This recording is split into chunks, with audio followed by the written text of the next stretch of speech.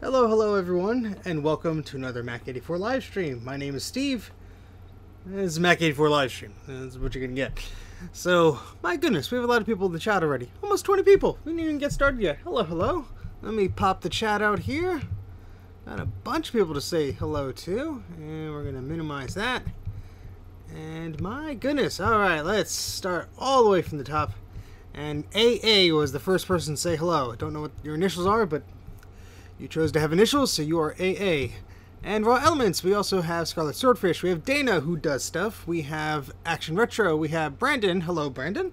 We have Meno34, Gaming Extra, Nolan, Tobias, Joe, Christopher, JQ. Another. Okay, so initials are popular today. NK Morpheus, hello. Let's see. This is what you get. These are the jokes, kid. And Christian. Hello, Christian. And Joe, right off the bat. Oh, boy. Yeah, that sounds like fun. And the Chief. Hello. Hello. All right. So first off, since you were here, this Macintosh SE has been giving me nothing but trouble. Absolutely nothing but trouble. I can't tell you how many hours I've looked at that thing already. So, we may have to just send back your other goodies before we send that back, because that's giving me a headache. But anyway, just a quick aside there. But hey, Brian, how you doing? Welcome to nice to see you here. Hello, Trina. And yeah, all right. Okay, so what we're going to be doing here is we are going to be looking at a bunch of stuff today. I'm sorry, just moving my windows around here. There we go. Okay, cool. All right, so I have a bunch of just random stuff that I wanted to show off or get done today, and that's what we're going to be doing. So there's real no rhyme or reason or anything. Brian got his own libretto. Oh, that's cool. Hello, Matt. Welcome to the stream. What model libretto is it? I'm sure Mike from Mike's Mac Shack will be very jealous. Very jealous. Joe snapped one of the little plastic pieces that holds the RAM. Well, you know what? That's honestly to be expected. The plastic is over 30 years old. It's gonna happen. I wouldn't get too worried about it. You could hold the memory in there pretty snug, even if you don't have all the clips in there. You use a rubber band or some twist ties or something. Well, that sounds newer than the one Mike has. Very cool.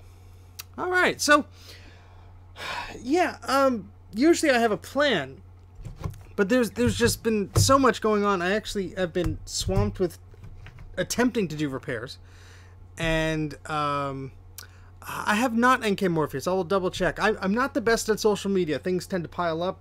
My apologies. Email is usually the best way to get me.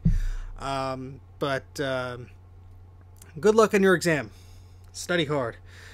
And oh, I'm glad my exam days are over. Oh boy. Oh boy. Oh geez, Sean. Oh. Yeah, so he wanted like $8,000 for it, didn't he? What a weirdo.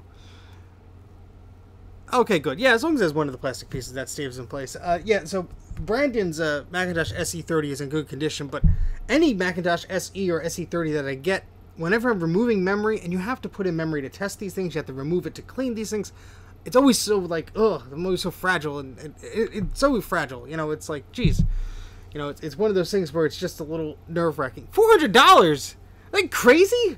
$400?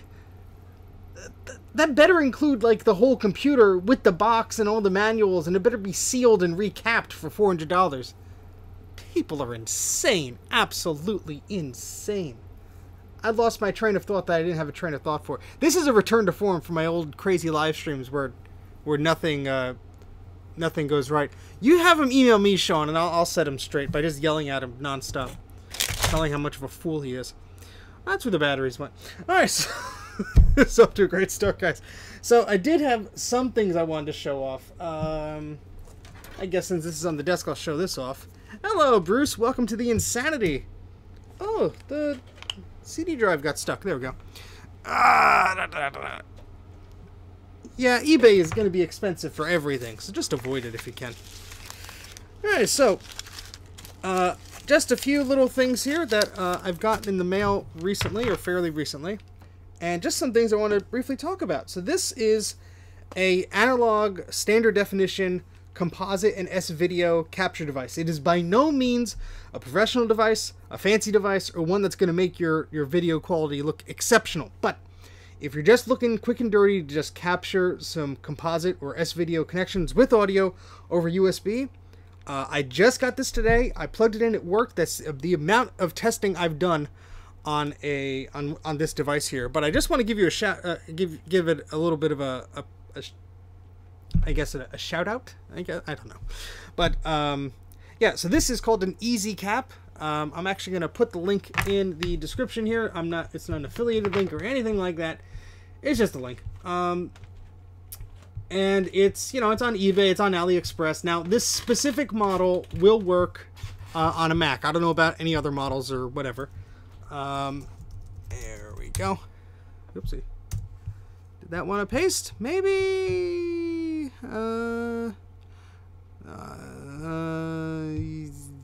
There. Maybe that'll work. Yes, and those of you who have watched some of my previous live streams, I am a sucker for like video capture and recording stuff, so this was right up my alley. If the frame rate is really bad, that stinks. Let's see how... Alright, the cameras... Alright, let me check the YouTubes.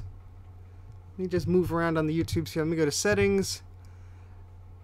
Well, it says I have an excellent connection. If anybody else is having any issues, please let me know.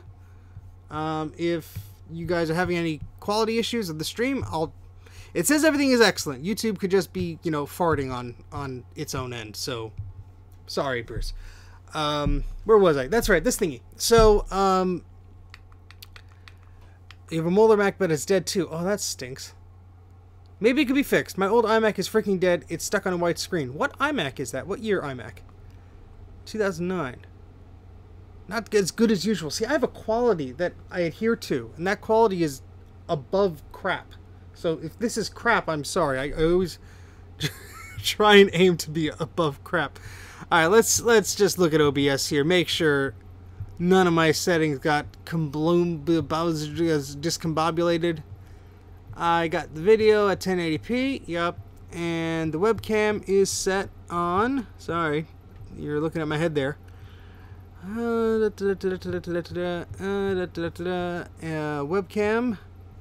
is set to, why is it set to 960 by, yeah, let's change that, sorry, the resolution on my webcam was set at a silly resolution. It should be closer to 720p now, of course I'm streaming at 1080p, so that doesn't really make much sense, but that should adjust it slightly. Okay. Alright, so we have some things. No, this is not the new camera, and I think I'm actually going to return the new camera. And I'll talk about that in a little bit. So, yeah, anyway, this thingy, that if I didn't have it in my hand, I would have forgotten about exactly what I was talking about. So, this thing just allows you to capture analog video and audio. Now, a device like this, that was Mac compatible about, let's say, 15 years ago, probably would have cost upwards of $200 to $300. This was about, I don't know, 15 bucks, $17 with shipping, something like that, on AliExpress. You get on eBay and a bunch of other places. There are many models like this. Just make sure the one that you're going to grab says it's OBS compatible and Macintosh compatible. There is a driver CD that came with this, and I was very surprised. There's a Mac logo on this CD. I was very surprised that this CD actually had a driver that worked for High Sierra and Mojave. Basically, if you plug this in without a driver, QuickTime and OBS is just going to see it as an audio capture device. Has no idea how to do anything else with it. Once you install that 8 megabyte driver, boom, it works fine in QuickTime and OBS. Now, again, I have not extensively played around with this thing, but it seems to be a pretty good value. And again, what, $17 shipped? I think it's a pretty safe bet. Can you recommend a VGA to HDMI adapter that will work with OBS? I sure can, Bruce. Now, I haven't tested them, but I could recommend them. So, I have this big scaler. It's a Atlona scaler, A-T-L-O-N-A. Now, they make ones that are much smaller than this big old box that's basically the width of a server. They make a small one that does VGA to HDMI with just one VGA input. And if you search on eBay, they're about $20 to $30. So again, that brand is, I'm mispronouncing it, I'm sure, Atlona, Atlona. And just look for it. It'll probably have the word scaler in the title. So Atlona Scaler VGA HDMI. Now, not all of them are built the same. Not all of them are built the same. But in theory, what a scaler will do is it will take a VGA connection that is not compatible with a strict HDMI input from a television or from, you know, your cheapo capture boxes, and it will scale that VGA signal to be compatible with those. Now, some have audio support, some don't. You have to figure that out. But that is what I could recommend. That brand just seemed to work fine for me. I'm sure there are plenty of other brands that do the same thing, but this is the only one I've had experience with. So I'm sure you could find tons of scalers out there. And they seem to be very cheap because what will happen is, you know, companies will go ahead and install this expensive equipment, and then it's time to upgrade and they don't need the old stuff. So people put it on eBay, they throw it out, etc.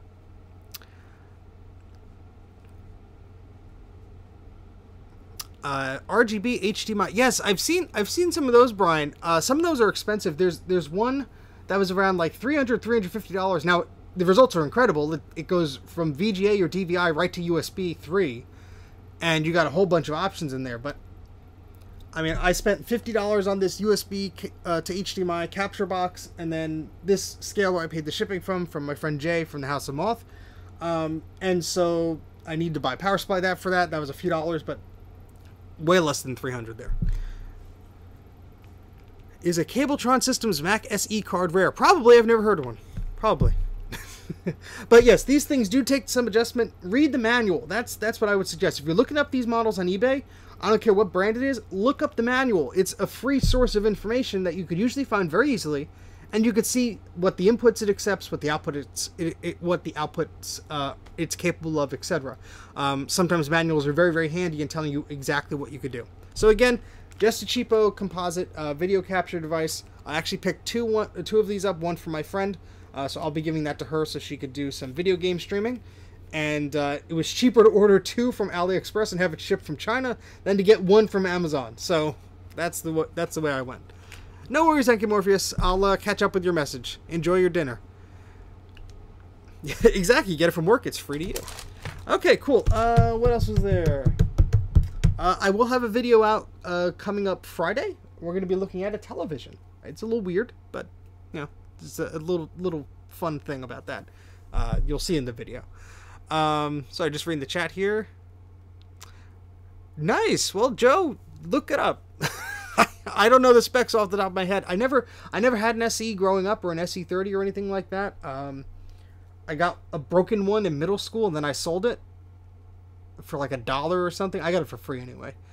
And then in high school I got another broken one, but then that turned out to just be dusty and it worked. So very little info on it. All right, well, go on like the low-end Mac or vintage Macintosh enthusiast Facebook group and just post about it there. I'm sure somebody will know what it is. Post a picture of it. Yeah, let me talk about the camera for a bit. So I got a Sony VZ1 camera, and it's a high-definition point-and-shoot camera. No worries, Christopher. Hello, Class of Mac. And so I got this camera. It's a 4K recording camera, and I thought, you know what, I've been using my iPhone to record a lot of my videos, and before that I was using a camcorder that I got cheaply, and then I was using my Canon 60D for some shots. But that camera, although it's a fantastic still camera, it has no autofocus for video, so I have to set up everything manually. I had to get like a external charger thing for it so it wouldn't die in the middle of me shooting. And then there's an artificial limit of how long the video files could be, so if you're recording for like, was it 15 or 20 minutes or whatever it is, it'll just stop, which is fun. So I figured, you know what, let me get a good camera, because it's actually at the point where it's interrupting my normal shooting schedule, where I come down here to make a video or something and I can't continue, where my phone that I'm using just crashes, or there's something weird with it. Let's say I'm using a teleprompter app on it and that's crashing too. It's not reliable enough for me to use in the brief, you know, hour or two I get for, okay, let me be creative, I'm motivated now, let me go out and shoot this thing, let me put this project together. and I get everything together, and then it all goes to crap. So I figured, let me go buy a new camera. And I was doing some research. I didn't do that in-depth of a research of this. Now, when I usually research something to buy, if it's over like 50 bucks or whatever, or 100 bucks or whatever it is, I usually make a spreadsheet. I go crazy with all the details and stuff like that, just trying to compare and contrast what models are out there, what's available, when did this come out, what are people saying about it, good and bad, etc. And so I have no idea, Joe. We just go on. There's no set schedule. And so, yeah, so I went out and bought this camera, had glowing reviews online, and I knew its downfalls right away. I knew that its battery life was pretty poor, but, if you buy cheapo batteries or you buy a power adapter, that's okay. The power adapter was a weird thing. It plugs in via USB and charges via USB, which is fine, but, that's not ideal in my mind. I'd rather have a dedicated charging port. Just a nitpick. And the menu system and the buttons are a little weirdly laid out, and the little screen that comes out is a little too small for my liking. So I'm holding this thing, which is like this big, and I feel like I have these huge hands, which I don't. So while the camera had pretty good results, I did a Patreon video where I recorded myself just talking in front of it, and I noticed the focus was very sharp, but it was very strobing in the background. Like it would shutter or focus, and the background would have like this black bar that goes. So I had to adjust it a little bit, and then the autofocus wasn't as good. So it's like one of the reasons I bought this camera was I thought the autofocus was great. Now, granted, I haven't played around with the settings fully. I did shoot one video, which you'll be seeing Friday or whenever it comes out, with this camera, and I was pretty happy with it because I thought to myself, the only way I'm going to be able to fully test this camera is to do a video with it. And so I'm going to just do this video about something I picked up. Quick and easy video, not too in-depth. That's what you'll see on Friday. And I thought, okay, let me do a video with this. And it was okay. It worked out fine. There were some quirks, like when you put the SD card into the computer, the DCIM folder, which is what cameras have been using forever, the videos aren't there. They're in some other folder that's marked private, and then it's like MP4 clip or whatever. And so you have to like dig around for that. I don't know, that felt a little weird. And the price I paid for the camera is going for currently $700. So the price I paid for the camera, for not too much more of an investment, I could get a DSLR capable video camera that would just add so many features that maybe I'm not using now, but I would like to use in the future. And so that's something I'm considering, returning that little point and shoot camera and getting something a bit more substantial. And it's something I've been saving up for and waiting for a while, so that's just a decision I have to make. But I think it's a decent camera. I certainly think that it would be perfect for some people. If you want to shoot a lot of 4K footage, probably not ideal. If you want to use an external microphone, it's fine. It has that. It apparently has a great microphones. I mean, in my test, the microphone sounded pretty good, but I'll probably invest in an external microphone set anyway. But yeah, I mean, just an update on that. If you guys are on my Patreon and you saw that camera and I was talking about that, the video quality is very nice, but I think it just might be worth it. Spend a few more dollars now to get something that's a bit more future-proof. And yes, I have to buy lenses for DSLR and all that stuff, but I think it's an investment that's worthy rather than me spending the amount of money I did on the camera, being kind of okay with it, and then, spending more money on a similar camera down the road. And I think that just makes a little, at least for me, makes a little more sense to just go all out if I can and just buy a camera that's a little bit better. So if you see me tweeting about camera nonsense, that's why.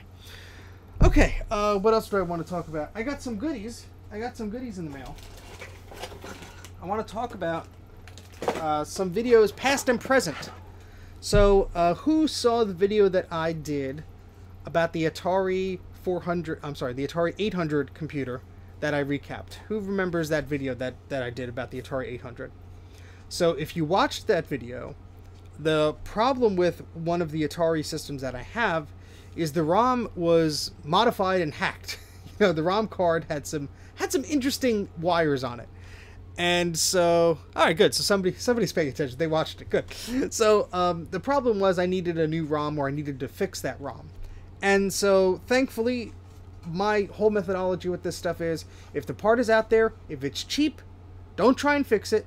Just get a replacement, because even if you fix it, and it breaks down the road, you have a replacement lined up. So what I did was I purchased one of these, and this is an Atari ROM. So this is a 10K ROM for an Atari 400 or an 800 computer. And this is going to replace that ROM that, one, didn't have a shield on it. They took the plastic shield off. And two, it didn't really work. So I did shoot footage of me trying to get that thing to work, and I will probably post that in a video when I do a follow-up with this. But now I have the actual ROM to play around with that, so that'll be nice. Ordered it probably the week I did that video, and I just, I'm getting to organizing these things now. Yes, it is quite chunky, Scarlet Swordfish. It is quite chunky. But it's cool. It has these little plastic grips there, and so on. So that's nice. So why am I putting it there? I'm just going to lose it. Oh, while I was cleaning up, I found this. Now, who could recognize this from the back? If I show you the front of this thing, everybody's going to know what it is. So who's going to recognize this if I show it from the back? Who knows what this is? Be very specific. Who knows what this is? It's not a Mac. Hint. It's not a Mac. See, I'm tricking you guys. You're not thinking about it. Good guesses. Very good guesses. This is my very first iPod. How about that? This is my very... Quadra 700. I wish. This is my very first iPod. This is a 5 gigabyte iPod. Very first one. I got this for Christmas ages ago. I first asked for a Palm Pilot, and then I put on my list an iPod because I thought this could do Palm Pilot things. Kind of. You could put notes in there, but it's read-only. So I switched at the last minute of my list and said, no, I want an iPod, because the iPods like just came out, or maybe they've been out for a while, or they were just discounted because the 10 gigabyte one was out when this one was out, I believe. Anyway, this is the physical spinning wheel model. So that wheel actually spins. And this is the 5 gigabyte model, Firewire only.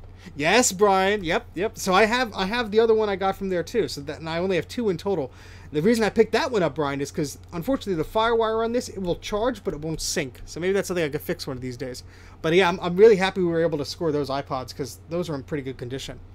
But yeah, this is funny, because I used to tell people this. Oh, I got an iPod, and they're like, how'd your parents afford that? Well, cleaning up some documents, I found the documents for like an Apple Store like credit card or whatever, and my dad took it out just to get the iPod for me. So it's cool because the paperwork has the date of when the iPod was purchased and all that stuff, and it has all these like Apple brochure stuff and things like that. So it's a nice little thing. I kept that. But yeah, this is my original iPod. It looks very yellowed because that's the case that it's in. It's in this Belkin case. Yeah, Belkin is the brand of that case. Just a very simple case. But it is quite scratched up. There's some wear on there, obviously. But you can see the camera. Hello, Logitech camera. And yeah, like I said, it will charge up, but it does not sync currently. I do have the remote for it that goes in that little spot. I do have the official power adapter for it and all the accessories for this thing. But I love the heck out of this thing. That's right, Matt. Very well loved.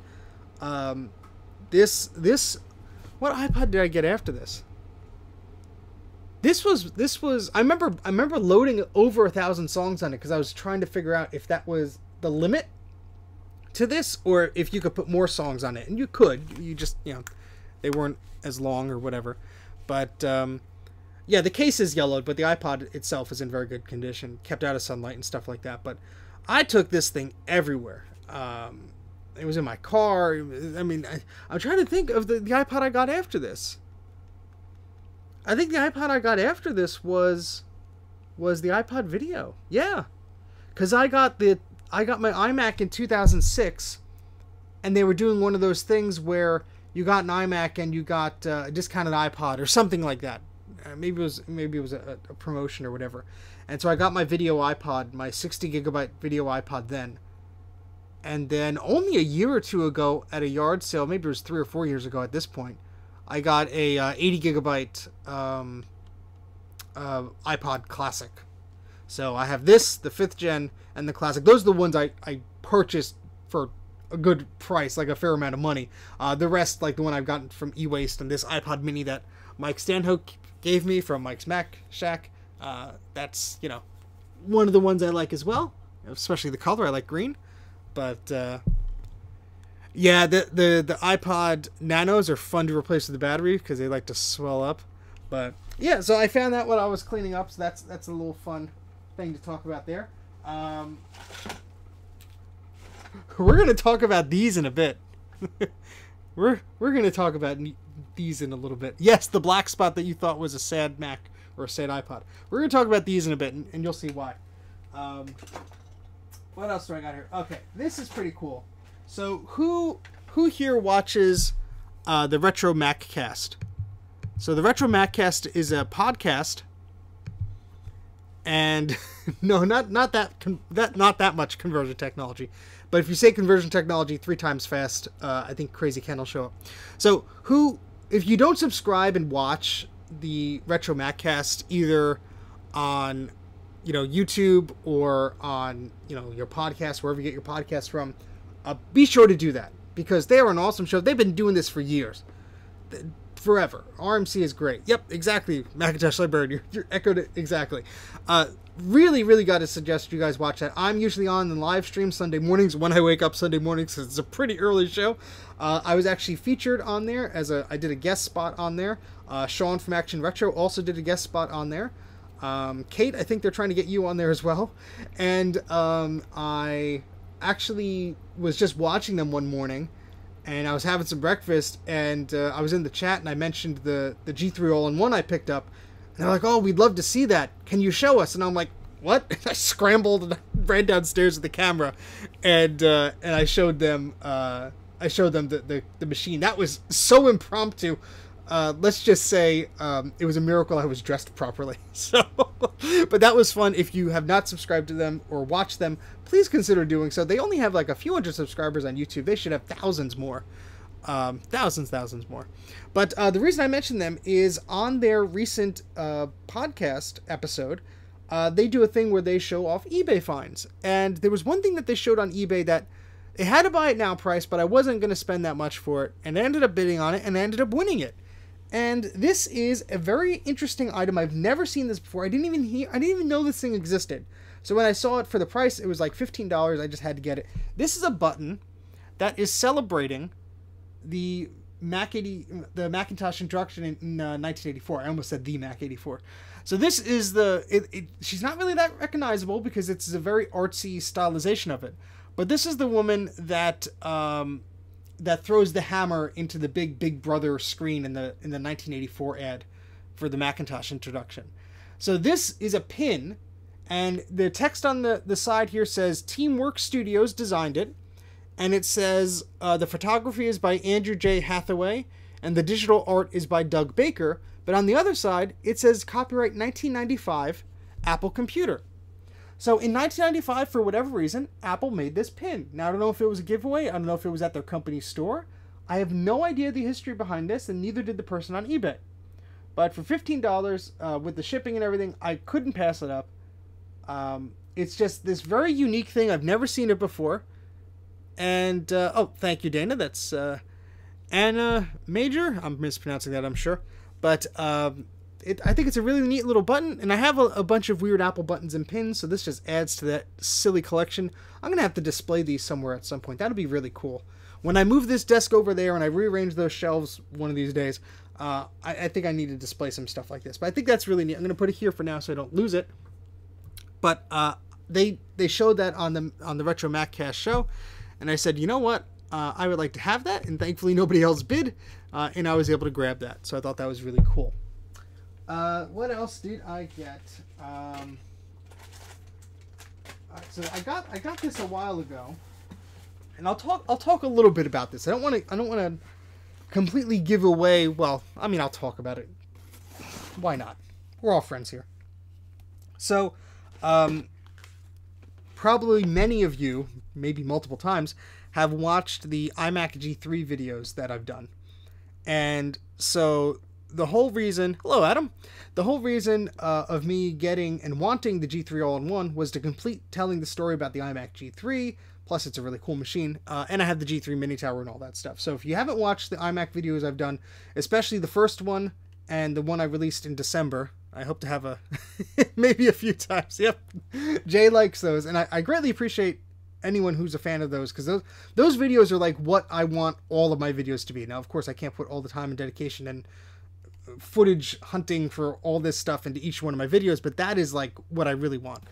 Yeah, the first one has like 33,000 views, which is insane. But something that I believe it was in either the introduction of the iMac or one of the follow-up presentations that Apple gave about the iMac is the first version of the iMac, the revision A and B models, had a little infrared window. And that infrared window allowed you to, you know, send stuff to a printer or from a Palm Pilot or from a Newton or whatever, depending on the capabilities of the device via infrared, you could transmit data. And what was really cool about that is I remember during the keynote or one of these presentations that Steve Jobs was doing, he said, you could take out your digital camera and beam your digital photos to the computer. And I thought to myself, I don't think I've ever owned a camera with an infrared port on it. That maybe wasn't a PDA or something like that. So I could you actually do that? And so I started looking up cameras, and well, I got one here. So this is a Casio QV3000EX, and it was pretty dirt cheap on eBay. Nobody wants these things anymore. And lo and behold, this little spot here is for an infrared window. I have absolutely no idea if it'll work on a Macintosh, but the review back in the day said it worked on Windows 2000, so I think it's worth a shot. There was also a Kodak model that was pretty popular that had an infrared port.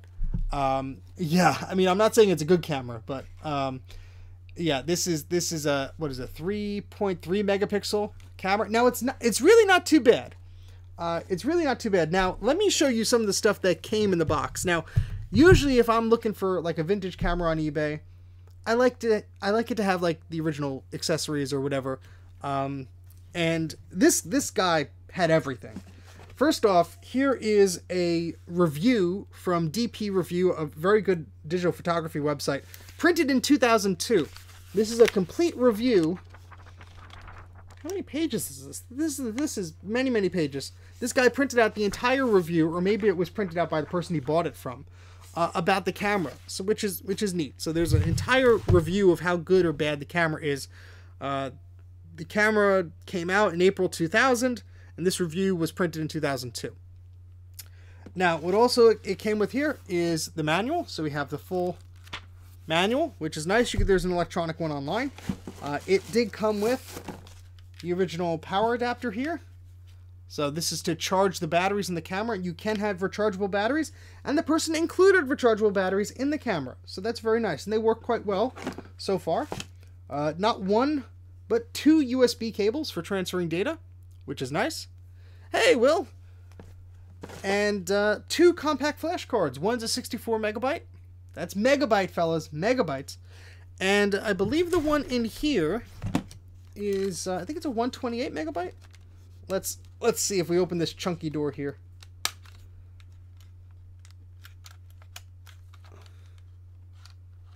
Yeah, that's a 128 megabyte compact flash card. And this does have microdrive support. I do have a microdrive, but I think it's busted, so I don't think that's gonna help. Yeah, hundreds of floppies on a single card. I know, it's crazy. It is absolutely crazy. So I did actually take some photos with this, and I'll talk about that in a minute. But I'm not done yet. It came with the video out cable.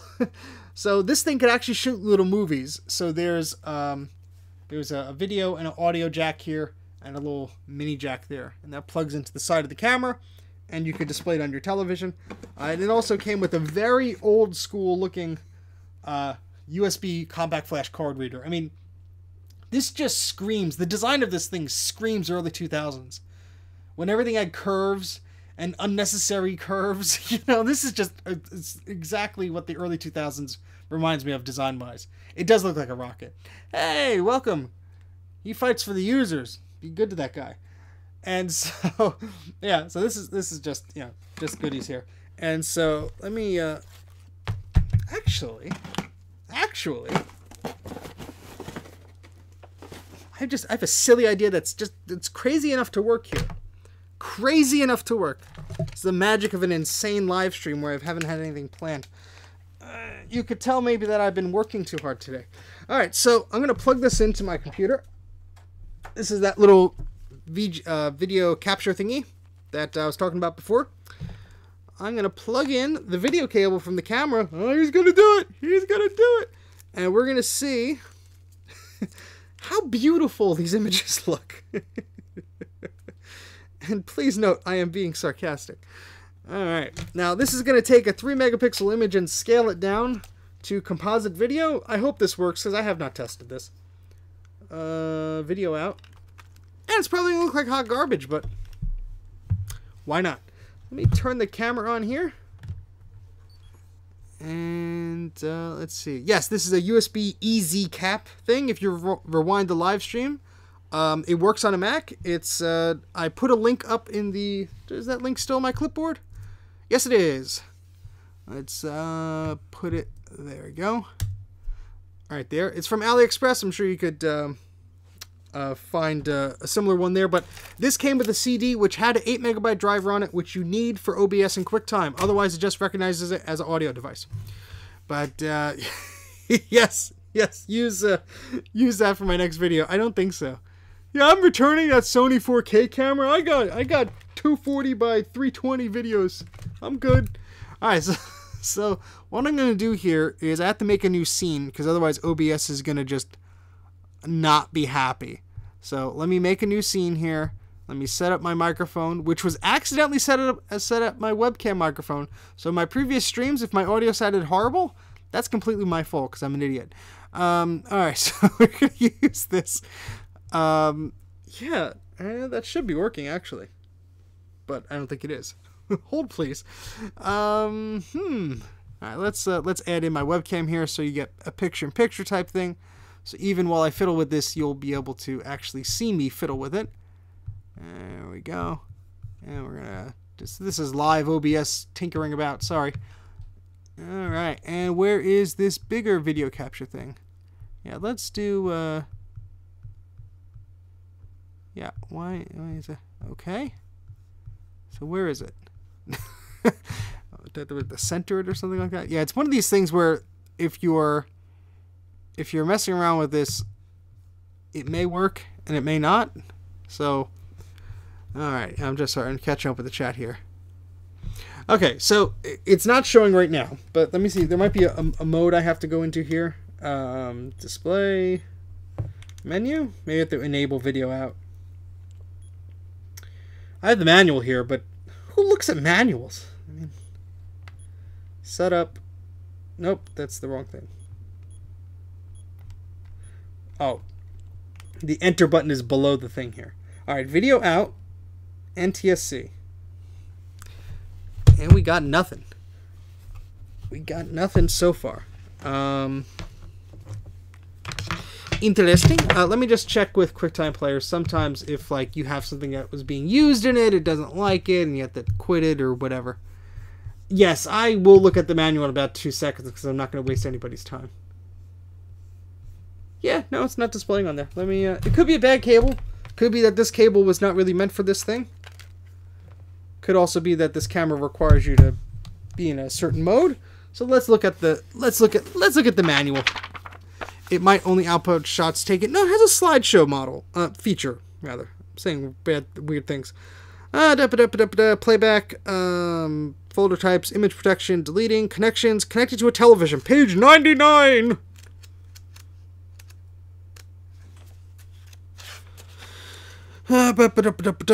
Be sure to turn off the camera before... Yeah, okay.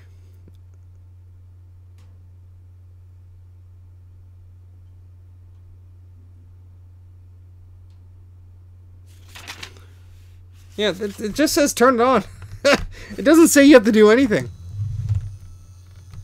It doesn't say you have to do anything fancy.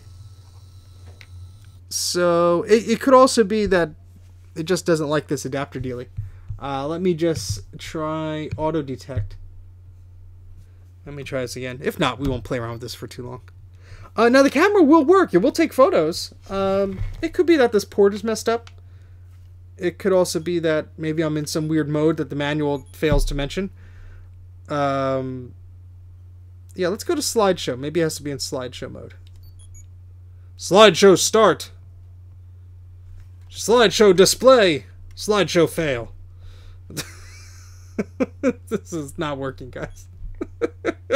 My confidence in this thing is slowly dwindling. Let me just make sure they didn't screw around with the colors here. Make sure video is actually for video and not the other way around. Because who knows? Hulk smash. Well, and that's exactly what it was. Who makes the black color for video and the yellow color for audio? I mean, come on. Come on. Come on. That's just silly. All right, so it works in QuickTime. Let me adjust it in OBS here. If that is all possible. It was working, maybe. All right, so let's go to video capture thing. Let's go to... Why is it not showing it? That's so weird. That's so weird. It worked before.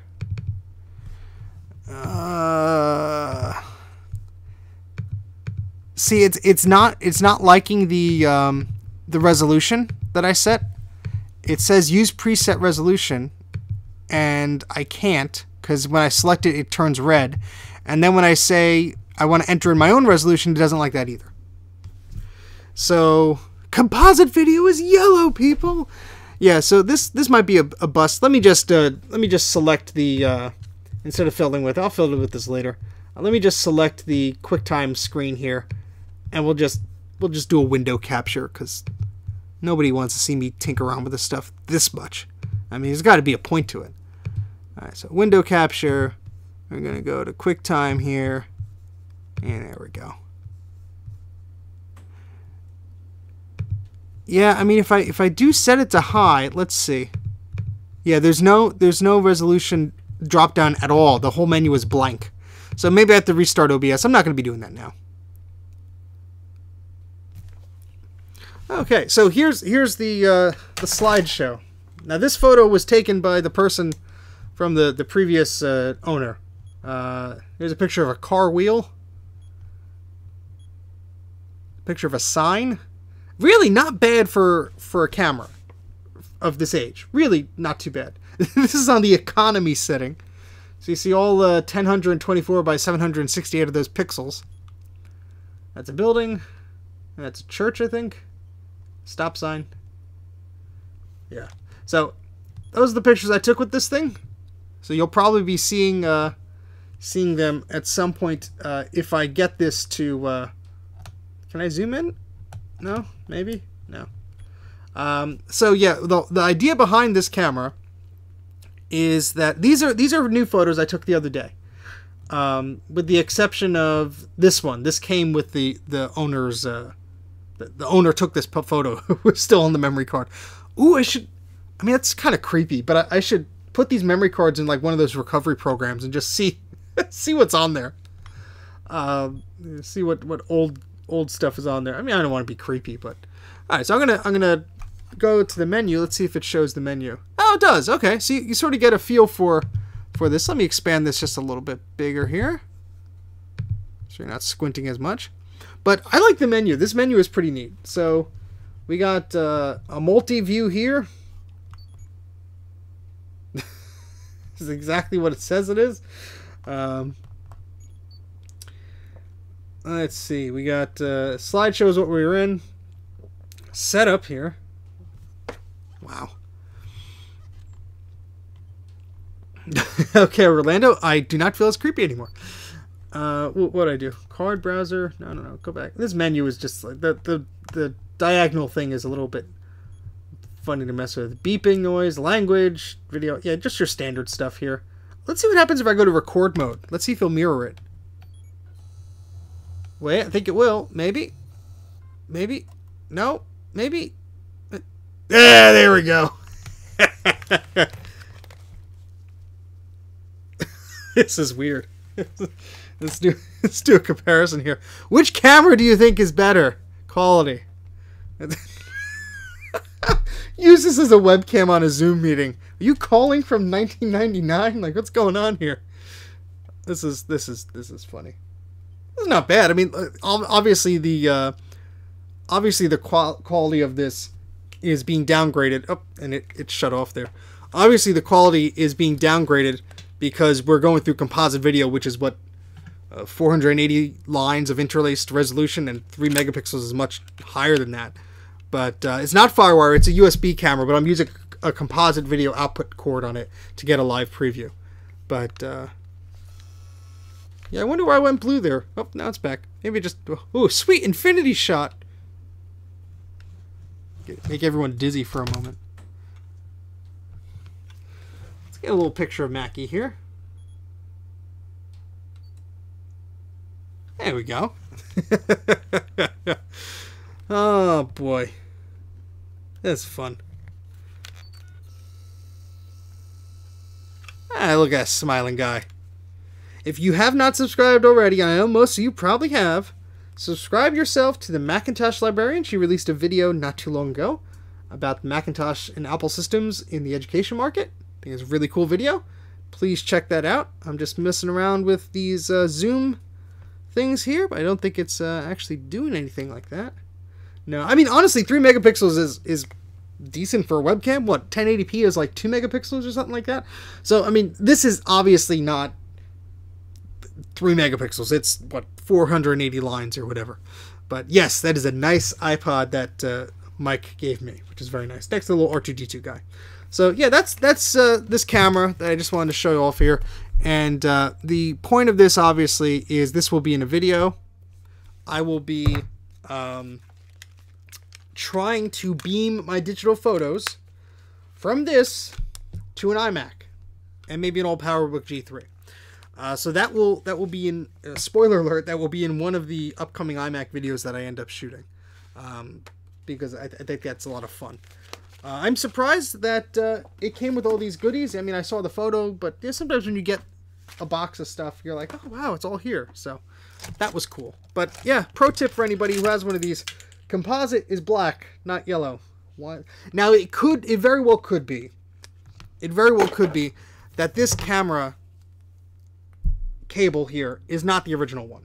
This could very well just not be the original one, and all they do is swap the poles there for the pinout. And yeah, yep, no worries, Justin. I know exactly how that is because I've owed you a reply. But just a quick update on that. Yes, there's some activity there. There's some life there. So it may my IBM is also acting a little fussy. So who knows? Even with my original floppy drive, it's acting a little fussy. So maybe something's loose in there or whatever. But that is something I gotta mess around with. And short of driving over to Mike's, I don't have another IBM system to test it on. So, but the struggle continues with those floppy drives. Get a LaserJet 2200 to print over IR. I have a LaserJet 5000, which has an IR port on it. Now, I don't know if I could print to it. I don't think the printer's smart enough to accept it, scale the document, and all that stuff. Because there's really no software on that camera. There's a beam option, and that's it. It just sends it. So who knows? Drive to Mike's now. We'll wait. I don't think you will. I don't think you guys will. All right, so I guess we've been, how long have we been streaming here for? It feels like 10 minutes, but it's been almost an hour. Jeez, crazy. You take a drink of water here before I run out of steam. Thank you for the email, Joe. I will take a look. Matt's going to see if his Connectix USB webcam still works. Probably, but there's probably no drivers for modern OSs there. Those old Connectix beige cameras that are serial port based, those have a ton of caps in them that leak. I have one that's like brand new, but I think the caps leaked in it, so I'm gonna have to open that up and fix it. They're so sandwiched together too. If you ever look one of those up, oh, does not look like fun. Yeah, I mean the floppy drive gear could have broken in that, so that's interesting. Yeah, I mean it could very well be. Thanks, Dana. It could very well be just the weird pin out of that cable. So yeah, let's look at something else here. So I teased these a few minutes ago, and hopefully we have enough dorky people like me who know exactly what these things are.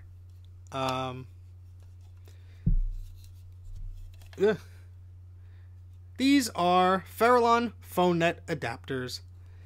Where can I get a good FireWire camera? Believe it or not, Goodwill. Get one of these DV camcorder things. And I'm going off topic here, but it's just because that's what happens. I see the shiny objects in the chat and I get distracted. Get one of these. Get something like this. You'll need the power adapter for it, but... And this has where's the FireWire port on this thing? It might be called iLink. A lot of them called iLink on Sony's. This has infrared too. Oh boy. FireWire, where art thou? Here it is. Get one of these. Get something like that. It'll work. It'll work for iChat if iChat was still a thing. Anyway, PhoneNet adapters. Yeah, Goodwills can be expensive. Look online. There's tons of FireWire cameras. Camcorders or webcams. iBot made some. Obviously, the iSight is a good one. But okay, so yeah, these are PhoneNet adapters. Now, the thing is, at least in the two I have here, I had another. Hold on. Hold, please. Here we go. The two I have here will work. They will work. Hey, Madeline, welcome to the party.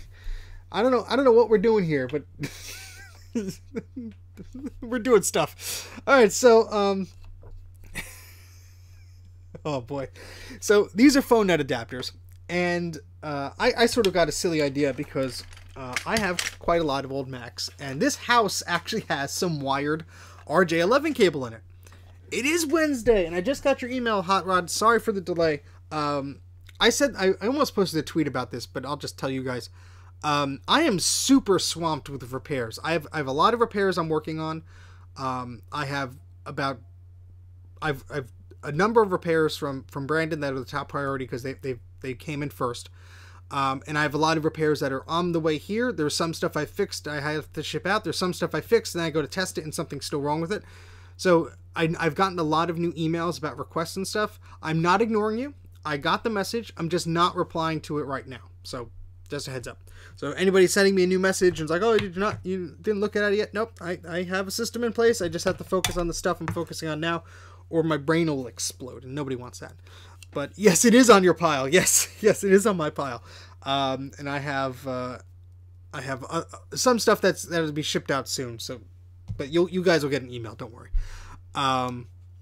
Nearly all the houses in here in the Netherlands come with RJ11. Very cool. All right, so yeah, so these will work fine with standard telephone RJ11 cable. Now the problem is, if you leave one of these ports open, ideally they should be terminated. If they're not terminated with a little thingy there, what's going to happen is your connection can get corrupted or data could get messed up along the way, or the computer gets confused. Because Apple's system, which they designed that entire PhoneNet thing for, well, not PhoneNet, rather. This is the Apple's version of it called LocalTalk. It has some masking tape around it, but Apple's version here is a bit different. Use proprietary cables, and these cables look very much like the printer serial cables and stuff, but the end is a little different, and it has a different coupler here. They are spring locked, so if you see I pull this back, I have to pull it pretty hard to disconnect it. And you can see that is not your standard Apple serial cable. It has 3 connectors there. 2 for data and 1 for ground, I believe. I'm not an expert on this. And this is a little coupler. I found this at a thrift store when I was visiting a shore town with my family for of all places. You never know where you're going to find this stuff. You never know. That's where I found a PC compatible DOS card cable. So that was neat. Not the same store, but same town. Well, neighboring town. But yeah, so these are proprietary cables, and what they would do is you don't need a terminator for Apple's ones because they have built-in termination in their cabling system. That's not one of them, which made them so expensive. And also these cables, and I'm going to do a standalone video about this, so I'm just rambling for no reason. But these cables were also proprietary, and they were also not rated to be installed in walls or offices. You could not, for safety reasons and for fire hazard reasons, could not install these wires in offices. You just couldn't do it. They weren't rated for that. And of course, they were damn expensive too. So that was Apple's solution for LocalTalk networking. And Farallon comes along and says, you know what, we could do the same thing. we're only going to use 2 cables because who needs a ground cable? And since we're using RJ11 cabling, you can install that in the wall because it's already rated for it. And the ingenious thing is, we're only going to use 2 out of the 4 available telephone lines. And we're going to use the 2 that are most commonly not used. So the thing is that if you have an existing telephone network in your business, you can plug a telephone line in here, and more often than not, you'll be able to use the networking part of the telephone line while the voice part of the telephone line is working, as long as your cabling was set up correctly. And yes, you can mix and match these on an AppleTalk network. You can. You just have to make sure everything is terminated. I'm going to get to termination in another minute in more detail. But these are very cool, and a thing I keep reading online, and I don't have any proof of this, but I believe it's true, just because typical Apple. Rumor has it that Apple didn't even use their own local talk cabling system within the Apple campus. When things were wired up for a network back in the day, they actually used Farallon's PhoneNet cabling. Makes perfect sense because PhoneNet is rated for in-wall installations. It's cheaper to do, and yeah, so I think Apple just accepted the fact eventually. And if you look in Laser Rider manuals, they will sometimes, some of the earlier manuals will show one of these boxes with the PhoneNet things, and then they will show Apple's proprietary, system. I mean, I guess technically Farallon's is proprietary, but it uses a standard cable. Yeah, so in the manual, they sometimes switch between them. In the later manuals, they'll show the PhoneNet because they weren't selling the local talk connection anymore. So, yeah. I fail to see why the Apple cables can't be. They look more shielded. Yeah, I mean, it's totally a thing that was just like a federal regulation in the U.S., I'm sure, of that the cable was not rated for in-wall installation or something like that. Yeah. And I don't know the whole story behind that. It's just something I've read. And Madeline says they only sold their own PhoneNet cables to customers. Yes, probably. Yeah, and they have to have a Flenham rating. Okay. I've just seen Mike's fixed his glasses. I don't know who's Mike. Who are you referring to? I didn't fix my glasses. They're still broken. My name's Steve. What was I going to say? I lost my train of thought. This whole stream should be renamed Steve Loses His Train of Thought. Yeah, so what I was going to say is these are pretty useless unless you have a full network without those termination doohickeys. Now, if you look at one of them, you'll notice they're quite simple.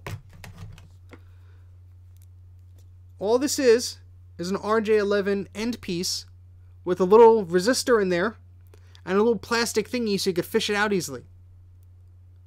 That's all that is. That's all that is. So, what I did was I got one of these, and I got one of these, and I got one of these. I think you guys know where I'm going with this. I can make my own little terminators now. I can make 100 of them. I don't know why I need 100 of them, but it was cheaper to just buy 100 of them than buy 50 of them. So I have the full power here. I have 100 little 120 ohm resistors here, and I have 100 of these, and I have this tool. So I got, yes, just as Justin says, got termination for days. Don't worry, Mike, I did not break the bank on this. This was like all of $4. This was all of maybe $5. And this thing I think was $6 or $7. Really dirt cheap stuff. RJ11 earrings. True Apple hipster. This hopefully it works out quite well. This actually does 3 things. It does RJ45, RJ11, and what else does it do? Whoops. And RJ12. So that's like the yes, we make our own PhoneNet cables now too. So it actually feels pretty good quality for the amount of money I paid for that. Yes, that's what I was going to say, Mike. The Mac Plus and Macintosh 128 and 512K keyboard cables. You need to swap around those cables if you're using a standard telephone cable, otherwise it'll fry your computer. I could fix that with this. I need to get different RJ11 connectors. Was it RJ... was it 12? Whatever it is, connectors for that. But, yeah. So, and now I need 168K max. I think I got that covered. Steve makes Terminators. Are you Skynet now? Yes, this is affirmative. This is my horrible impression. Alright, so we're going to try and make a Terminator. So RJ9, that's what it is. Thank you, Adam. Thank you. I knew it was different.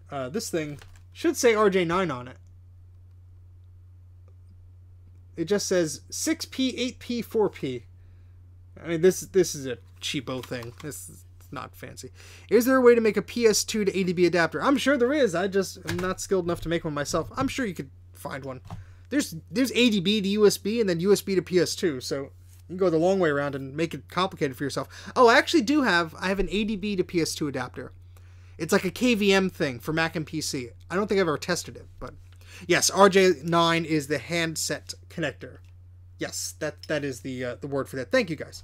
So yeah, this will do both the RJ11 and the RJ9. So very useful. I don't have the RJ9 connectors, but I suppose I could go and get those for a few bucks. Okay, so let me move the camera here so you can actually see what I'm doing. You know what? Let's this camera on. Let's.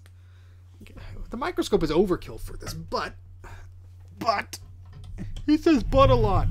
But we're gonna use what we got. All right, so let's do this here.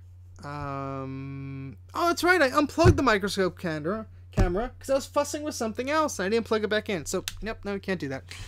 Can't do that. OBS will have a fit. And can't do that. What we can do is just use this camera. We'll just do that. All right. So, all right. What we're gonna do is open up this box. Hopefully, this actually has the resistors in there. And somebody online said they were 120 ohm resistors. And I sort of took that at face value, and it could totally be not. But thank you very much, Mike. Mike from Mike's Mac Shack people. Eep! That wasn't a good eep. Hold on, that was a little high pitched. Let me adjust myself here. Eep! No, see, that was too low. Eep! There we go. I think that was a good middle ground. Thank you, Mike, very much for this stream sucks. You should go to mine instead. You were all terminated. Well, if you're streaming at the same time, I'll just shut down right here, Mike. I got my $10. But I don't gotta do anything now. What bands are the Terminator? That's an excellent question, Bruce. This came out of the box. I looked in here. I'm like, oh, it's empty. I didn't realize this was already in there. Those eeps are wild, baby. All right. At first glance, it looks like the ohms are different colors. Oops. All right. So the original one honestly, I don't think it's really going to matter much. I don't know. This is, well, let's use one of these website dealies here because I'm gonna screw it up. Resistor rating code color thing. Go internet, go.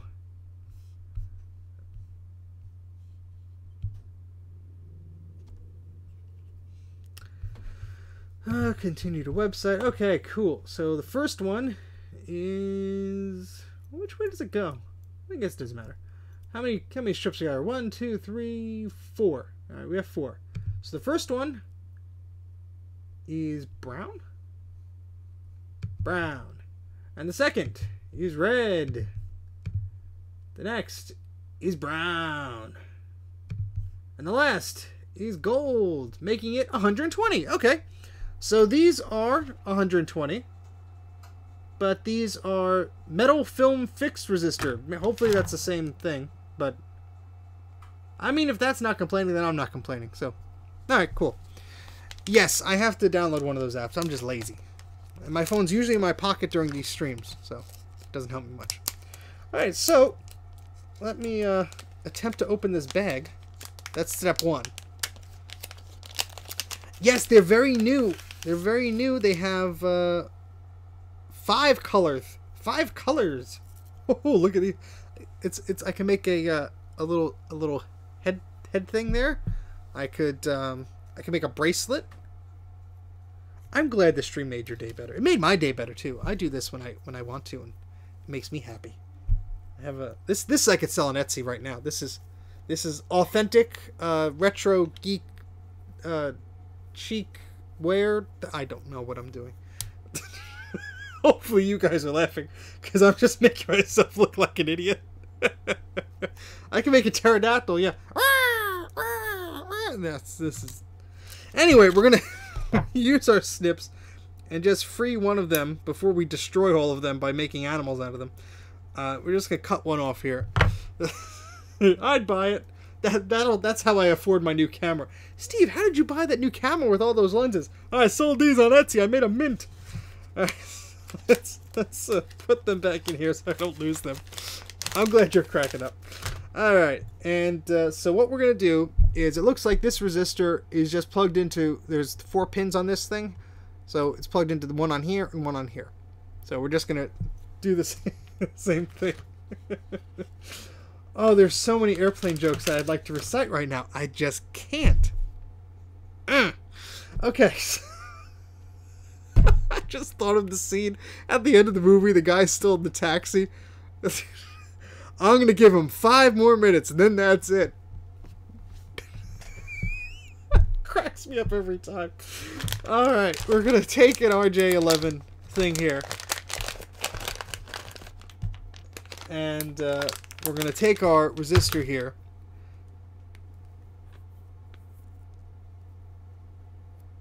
And this should be as simple as cutting it so we don't have as long of a thread here. Just putting it in there and crimping it. No thanks, I have a drinking problem. Just want to tell you, we're all counting on you. Okay, so you know what? Let me plug in the microscope camera because this thing's not going to focus on what I'm doing, and I got to stand up anyway. So, oh, I have to watch that movie now. I have to watch that movie. Let me go get this cable. Where is this cable? There it is.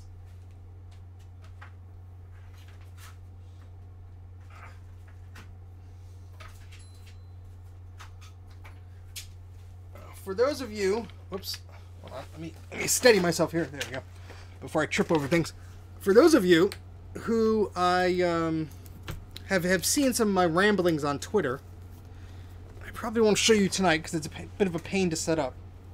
Hold on, let me plug this in, then I'll continue my thought. Wait, what else is plugged in? Easy cap. We don't need you anymore.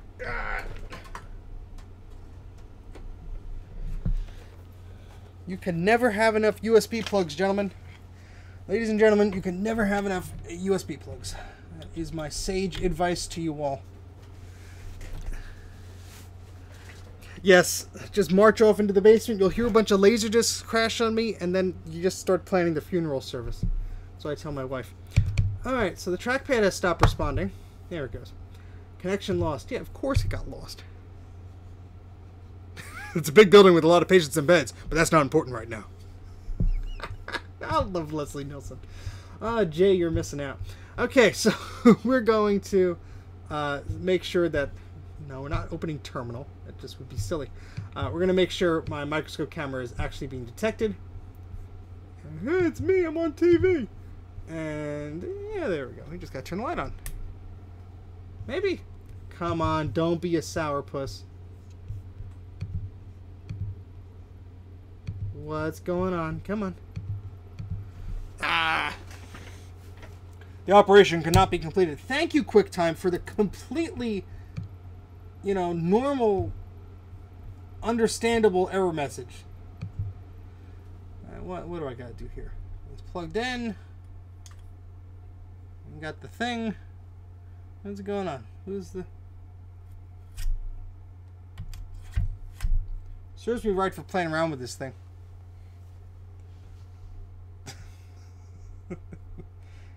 Yes, an expedition. Belongs in a museum. Alright, so this USB cable... Maybe I gotta plug this into the back of the Mac. Hold on. Hold on, folks. I had to do this last time because this camera is very fussy, apparently.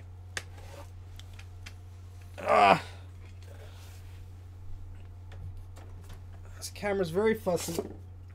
And of course, this Mac Pro has a lot of crap behind it. There's my network switch and all this stuff.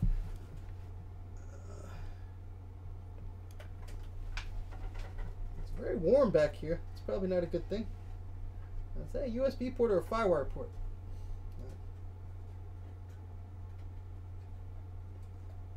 If my computer shuts off, just let me know. See, I'm an idiot. I plugged this in. Well, I'll explain later. Let me try and plug this in, then I'll explain.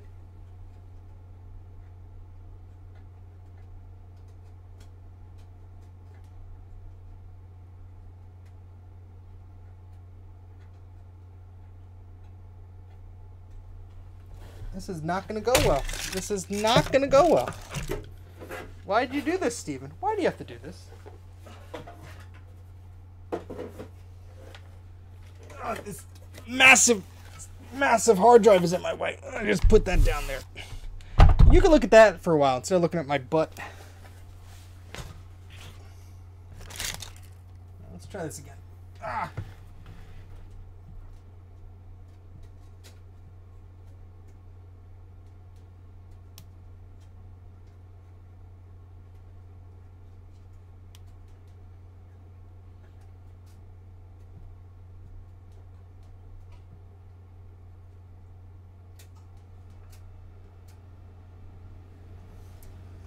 All right, let's hope I didn't just disconnect a PCI card while the computer was on, because that would not be good. Sorry, don't want to blind you all.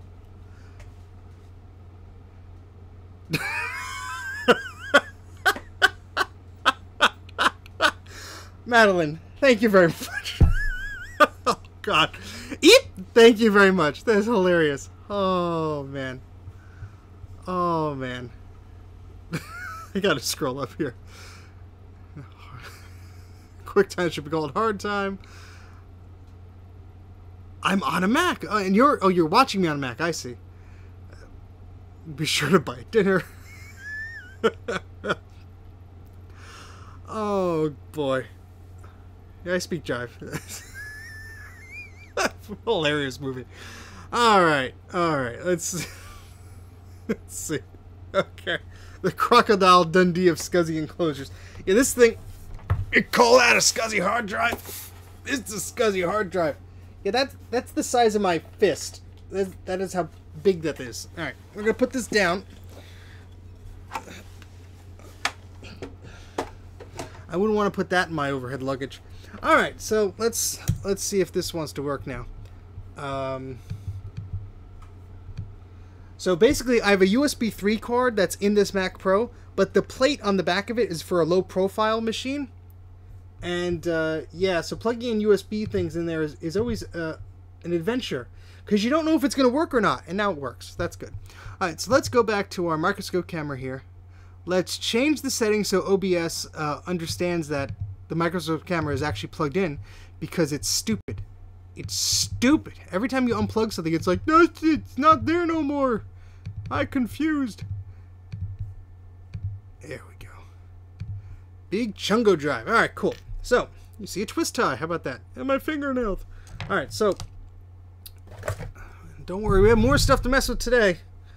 It's only 8:45 or whatever. So, all right. So, now here's a better example. Let me close QuickTime here so it's not all laggy. Let me just adjust the screen here so I can see what I'm doing.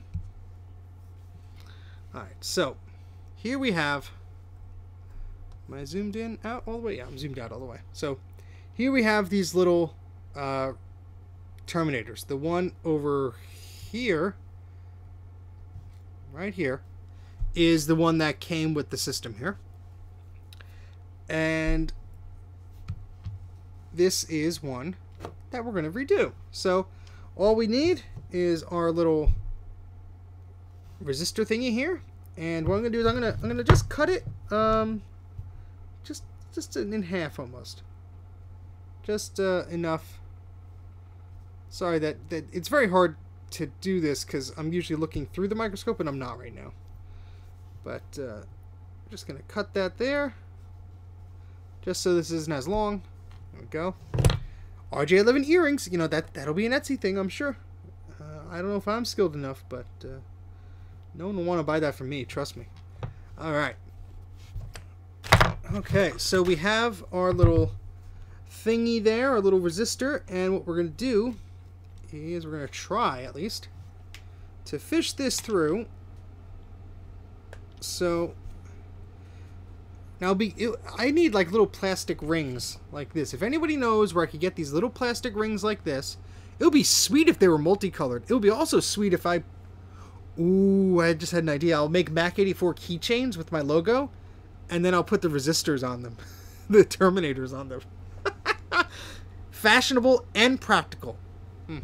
Okay, so I'm just going to put this in there.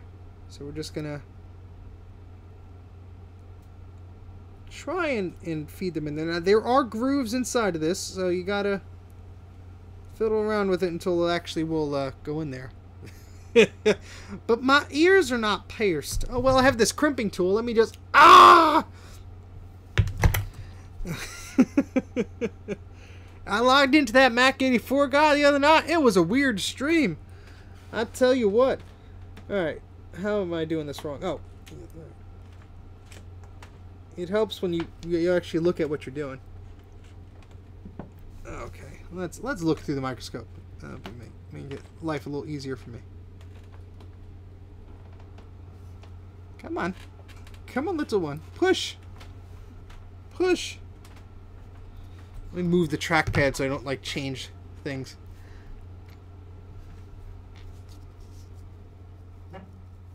%1 tolerance. See, Bruce is like, now I have to tell everybody about all of these because now I know the magic behind them. And he just makes me look bad because I have no idea what I'm doing. Thank you, Bruce. That's very helpful information, actually. Yeah, that's what the thing on Amazon said. So I'm like, you know what? For $5, even if it's the wrong one. Hey, look, I got it in there. All right, so you can see, hopefully, maybe. Oh, did it fall? It fell out. Ugh, no. This shouldn't be as hard as it is. Honestly, it should not be that hard. It's just the wire is so thin, and it just has to be aligned to fit in there. Watch a man struggle for 8 hours. Non-stop action. Ugh, I got one in there. Really? Oh, does the tolerance matter? I hope it doesn't matter, Bruce. Because I'm not buying another set. Where's my... Here, let's use with these little things. Lower is better. Yay! I did something right by accident for a change. Alright. Oh, yes. I know all's about capacitors. Alright, we're going to use... I don't know why this would help. Alright, so just to... Okay. This is going to take an hour, guys. Just so you know. Just so you know. Alright. So the goal is to get one pin in one side, one pin on the other side. The problem is, unless this is like bent, so those actually go into the same spot, they're just gonna fling around there, and I don't want that to happen. So let's try this again. All right, they're in the left side and the right side. You could kind of. Why is this still moving then? See, it's much easier when you have a cable. And the cable is thick, so you don't have to worry about the things falling in. Alright, so I'm gonna put this in the crimper. And then when I have it, I'm just gonna crimp it, because that's the only way this is gonna get done here.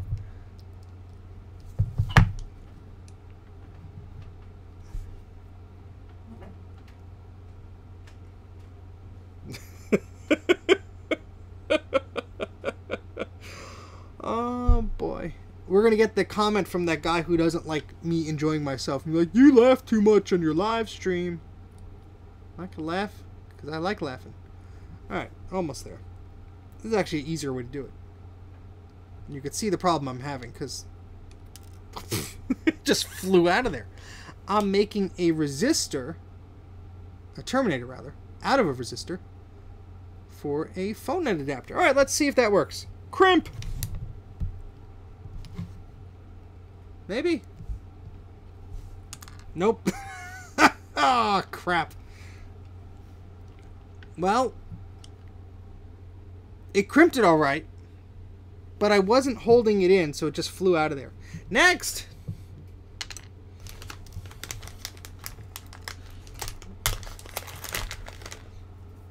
Welcome back to How Not to Crimp Cables with Mac84. I am your host, Steve.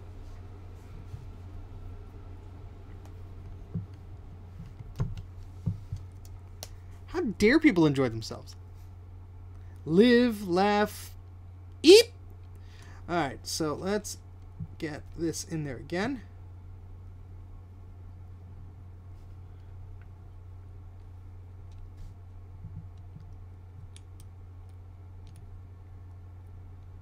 I really shouldn't need a microscope to do this, but I'm just horrible, I guess.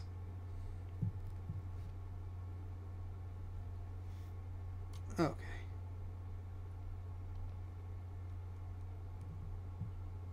Nope.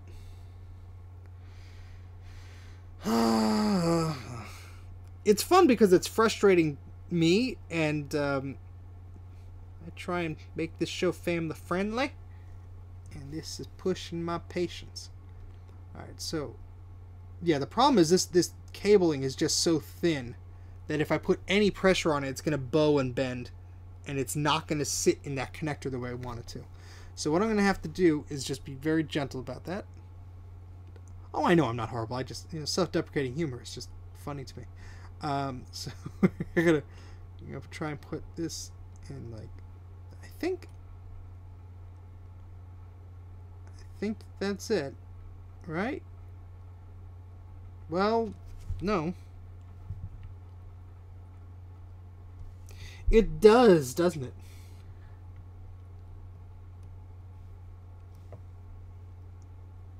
See, I thought, I'll get these. It'll be fun. I'll do a stream on them. Everyone will be laughing. All right, let's hold. See, 1, 2, 3, 4. Yeah. All right, well, we could try. It's still like they're. Yeah, let me bend it the other way then. Let's see.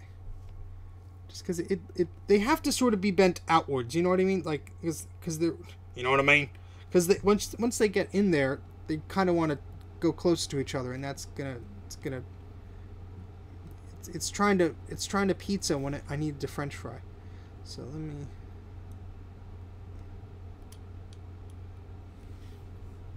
Sure, we'll go with that. That work? Ah, darn it! How the heck did that happen? I got both in the same one. How did that happen?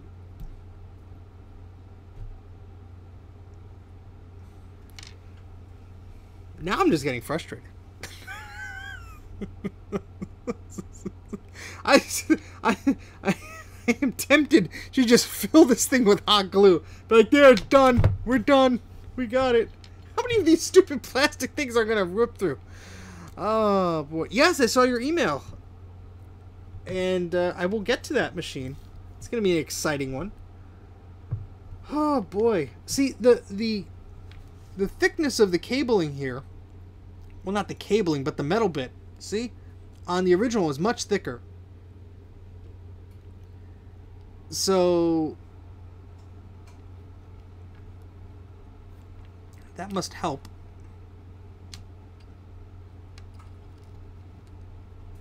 I'm gonna try one more. I know you can mail me one. But I bought these things so I can make them. And my failure rate at this point is sensational. Hey, watch this dumb guy. He can't get it to work.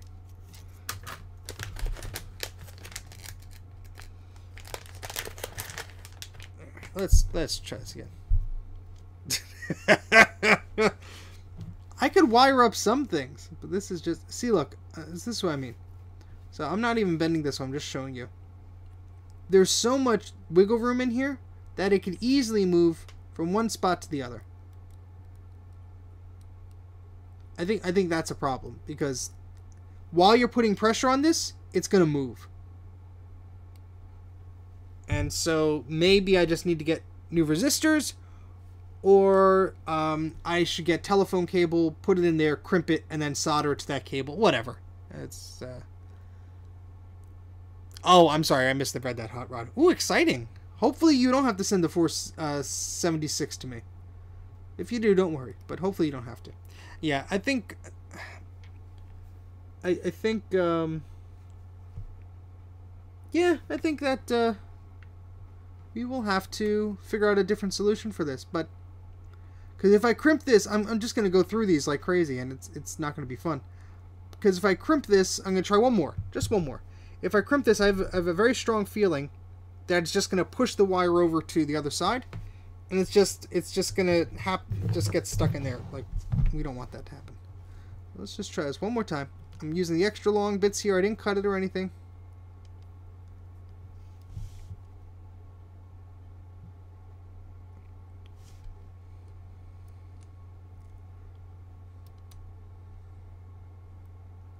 All right, see?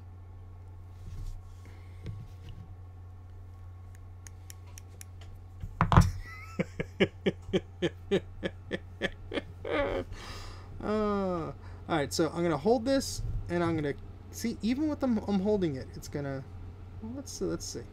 Let's adjust the this here so you guys can see what's happening too.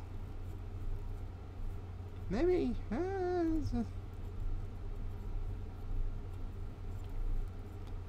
mean, whatever. We're gonna try it.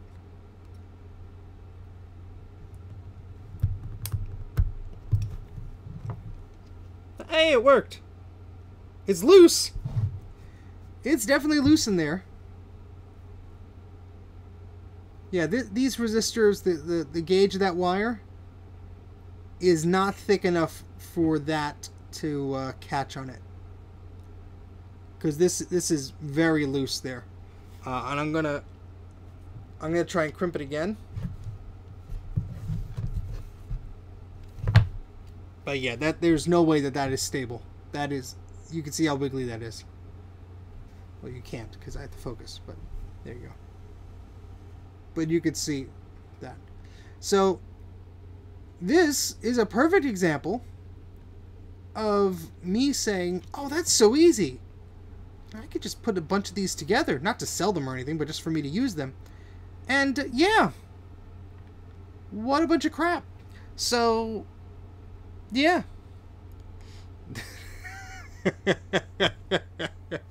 So yeah, that's not how to do one of these. Obviously, all I need is some phone cable and some solder, and there would be more thickness in there. I'd be able to make one of these a little bit easier. Not a deal breaker. I could still use all the parts I got.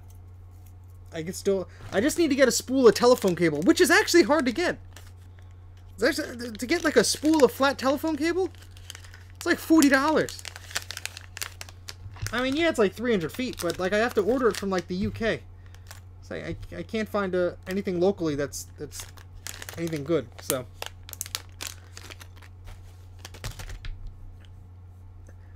oh boy, yeah. I mean, I don't need too many of them because it's just expensive. Yes, and so it's. You know, I don't need to make 100 of them. But I figured if I made a bunch, yeah, I could put some solder on the end of it, but yeah, I'm not gonna do that today. But that was a fun experiment. Thank you for joining me in my insanity as we went along and looked at that. Because now, if any of you think, oh, I'll just do exactly what he did, now you know not to do it. The flea market bag is over there, but I don't want to eat into a phone cable and just cut it because I might end up wanting to use that. But I'm glad somebody thought that was fun. I will get a spool of phone cable, and we'll try it again. That's why you get extras, folks. That's why you get extras. Oops. I'm going to pull everything else off the table here. Oh, let me show you guys something neat. Now, I already showed Mike this. It's not Mac related, but it's computer related. So when I picked up the you ever see a grown man naked? When I went to go get the G3 all-in-one, there was a bunch of non-Mac stuff, obviously. And did I just screw this up? There we go. There's a bunch of non-Mac stuff, obviously, and there was this. This is, if I can move the tripod without hitting the chair. There we go. For a professional stream here. This is a ThinkPad. So this was made by Lenovo. It's not an IBM one. This is a Lenovo one. The Microsoft Certificate of Authenticity is completely stripped off of the bottom of this thing. But it is a ThinkPad. It's not PC84. Don't worry. Just don't tell Jay. And so he heard his name now. He's gonna come. So this it's a, well, I'll tell you the specs of it in a second. But what I liked about this machine is all the ports that it has on it. So it's got FireWire. It's got USB. It's got the Kensington lock port. It's got a combo drive that Apple would have called it. Has a headset jack, not just headphone. Has headset. Has an eSATA port. Has a Express card 3/4 slot, same as the 15-inch MacBook Pros used to have. VGA. 3 USB ports on this side. A DisplayPort connector, which has a little broken thing in it. Might be able to fix it, but not a big deal if I can't.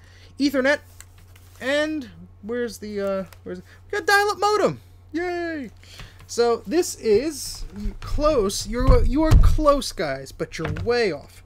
This is an IBM T410.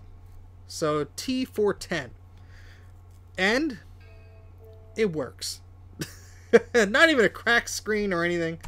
The only trouble I ran into was, let's change that background here. We gotta change that background. Change that background, guys. The only issue I ran into is this. It actually came up right as I was talking about it. I think the hard drive needs to be replaced. Yeah. I think the hard drive needs to be replaced. Just a little bit. Just a little bit. But, yeah, this was probably the reason why it was tossed. Started getting these errors or whatever. Now, it does boot up. It had Windows 7 on it. Somebody already had their user account set up and all this stuff. It's not plugged in? I thought you plugged you in. Hold on.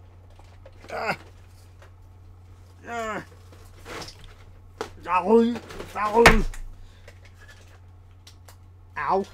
There we go. Alright, sorry about that. Alright.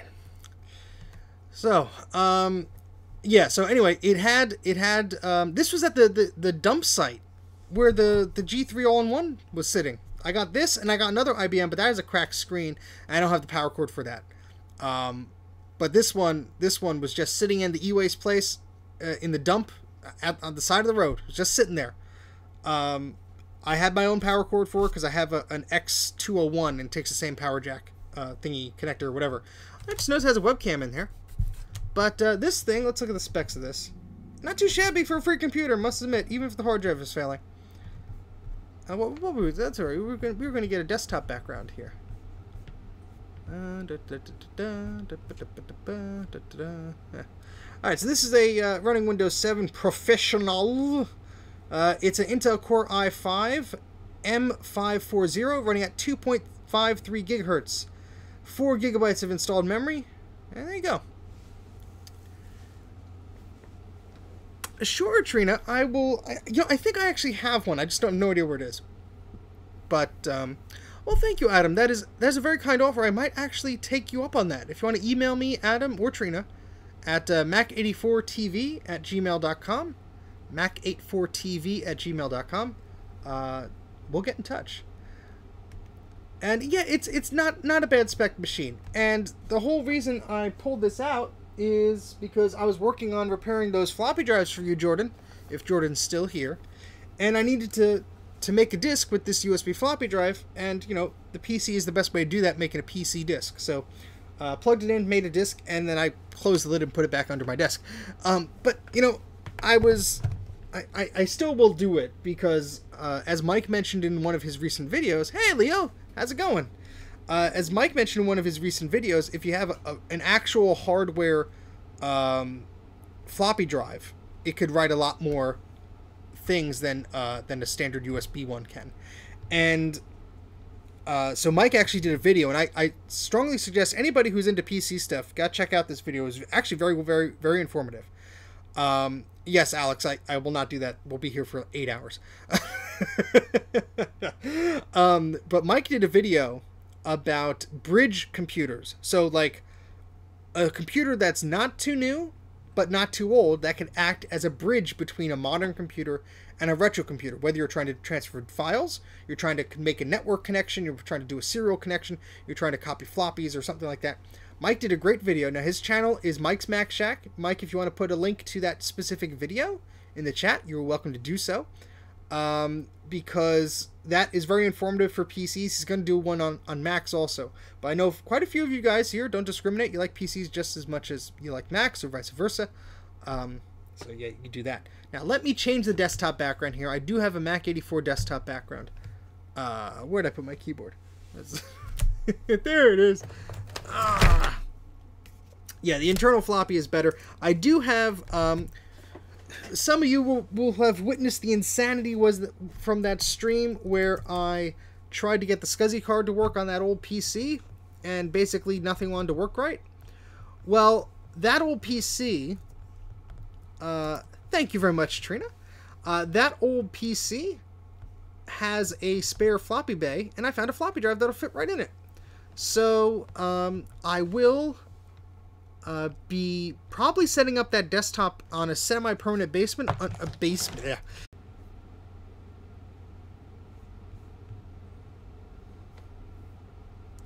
Is it back? Are we back? Are we back? I hope we're back. Let me know when we're back. Okay, so here's a pro tip for everybody. Don't leave the trackpad hovering over the stop streaming button. Don't leave the trackpad hovering over the stop streaming button, because you will click it and you will stop the stream. So that's a pro tip for everybody. I'm going to move the trackpad. You know, I'm going to move this on this screen because I don't want to accidentally hit it. Yeah, it's me. What you gonna do? I'm just stupid in that way. All right, so yep, I'm a dork. All right, so let's get I don't know what I was ranting about. It's Mac84 law. I like that. I like that. That's going on a shirt.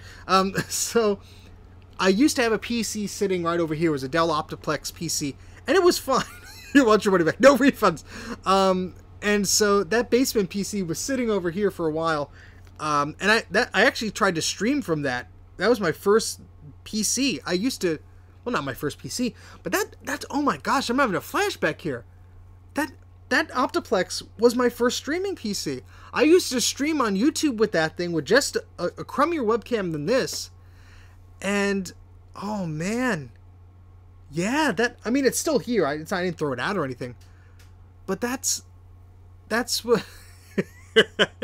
that's what I used to stream on. It was a Dell Optiplex, and it did an okay job. But I switched to the Mac because the stupid thing kept shutting off when it didn't want to. But yeah, so this PC works. I'm not going to use it right now. I'm going to shut it down so the battery can recharge. The Wi-Fi works and everything. Hard drive needs to be replaced. So I'll either get a hard drive from Adam, or I will go ahead and get an SSD or something like that. This is a Lenovo T410, if you don't remember. Oh, I'm sorry, what series? Waiting for the background programs to close. There's nothing open. There is nothing open, and it's waiting for them to close, because this hard drive is probably garbage. It was a Dell Optiplex 910 or something like that. Not a bad machine. I got it for 20 bucks. And it served its purpose pretty well. No, Adam, I think you'll just have to explain to them what the heck it is, and those are pretty sharp, so maybe it's not a good idea to do that. But yeah, this guy was selling those machines for like 20 bucks, and I have a very complicated Rube Goldberg type setup for digitizing 8mm film, and you might be able to see it. if I move this camera over, if I adjust that, so there's your comments, and right behind that there's this projector sitting right there. Right there. And you can see that projector right there. I have a very modified UMIG 610 projector. This thing is still shutting down. That I use to digitize 8mm film and project it onto a digital camera and so on and so forth. Very convoluted setup. It works. The results are pretty nice. But it requires a PC to look at the footage that I shot and determine what frames look good and what frames could be tossed out and all this stuff. And so that whole process is done via a command line application that somebody... we're getting to the Macs. This thing has to shut down first. This whole command line thing has to be run on Windows, and basically I project the film at 6 frames per second onto the camera sensor of my camera. Not even the lens, the camera sensor. So you get raw quality like that. And then you record that at 60 frames per second. So you're recording what the projector is shooting out at 60 frames per second, but the projector is running at 9 frames a second, rather. And then this software takes a look at that and looks at all the frames that are blurry from the projector pulling down that film. And then what it does is gets rid of the rest. And it does a pretty good job. I would love if my basement is clean. As Mike knows, that's probably not going to happen. And this thing is still shutting down. So anyway, that command line program strips all that out. Then I could use, Virtual Dub or whatever that is to make it a movie file. And then I could use it in Final Cut Pro. But it's a whole process to get through it. I've had pretty darn sharp results with that. And I'm limited to 720p. But if I get a new camera that does, one of them I'm looking at does 4K at 60 FPS. Now 4K is overkill for it, but 1080p would be fine. I'm actually looking for like a 2K thing because it's a 4:3 aspect type ratio, not exactly, but it's a square image. And if you're recording it on a widescreen thing, you have to sort of have padding on the right and left. So yeah, this thing is screwed anyway. We're just going to turn this off. Bad computer. Bad. Very bad. You broke the stream. Alright, so that's going to sit over here. Right next to the trash bin where it belongs. Oh boy. Oh yes. From the anime days. Anime days are always with us, man. Alright, so yeah. Hello, Christina. Welcome to the stream. Who else came by that I didn't say hello to? Anybody who I didn't catch and say hello to. My apologies. Hello. Okay, so we attempted and failed. Well, we didn't. We kind of succeeded in making a Terminator there. You stay there. What else could we do? Oh, see you later, Dylan. Sorry I didn't say hello to you. You gladly take my trash. Well, when it comes to that, I will be happy to send it to you. What else are we going to look at today? Oh, yeah, I can talk about this. Oh, boy. So, I recently picked up some memory on eBay. The E of Bay, as it's called. A PS2 Model 30. Mike, wake up. He's talking about a PS2. I have a PS2 Model 50Z. Very nice little machine. I've never seen a Model 30, but yeah, so this is a Macintosh 2 Ci, and the label on here says, it boots, no Nubus. And that's from 2019, I wrote that on there. So, the reason this computer's on the bench right now is what I'm holding in my hand. Oh yes, I have those Apple IIc power adapters too. They're very nice. So, memory for these old computers is getting a little bit difficult to find. Especially when you have these crazy people on eBay charging stupid prices. Now, this memory is not going to work in all the vintage Macs. But, for $20, somebody was selling a pack of 4 of these. So, just for visual illustration here. 1, 2, 3. Somebody was selling 4 megabyte modules. So that's 16 megabytes of memory total for $20. Free shipping. $20 free shipping for 16 megabytes of memory. Not bad. Now, this is non-parity memory. Not all Macs will be happy with non-parity memory. Not all Macintosh 2CIs will be happy with non-parity memory. But Bruce here in the chat from Brightest Creations, who has an excellent YouTube channel, go and subscribe to him. I'm sure you're already subscribed to him. There we go. And he told me a little trick here. So the Macintosh 2CI has two versions, and one of them has a chip on it that is a parity chip, and this does not have that chip. So non-parity memory is A-OK. So right there is where that chip will go, and obviously there's an open spot there. I am backed up on Adrian's episodes. I have not watched that, but yeah, there's specific memory for different models. Yes, you could get a capacitor list for a Macintosh 2CX on Bruce's website. And I will plug that in a moment. Let me screw the camera back on here. There we go. And so the difference between parity memory and non-parity memory is beyond my pay grade. Essentially, some Macs are compatible with it and some don't care about it. So depending on your Mac, you might be able to get away with cheaper, more common memory. And that was the whole point I was going to make. So let me pull up, if I do my fancy YouTube streaming nonsense here. One has birds, one doesn't. Yeah, so basically, there's an extra chip in there, and it regulates stuff and all this nonsense and whatever.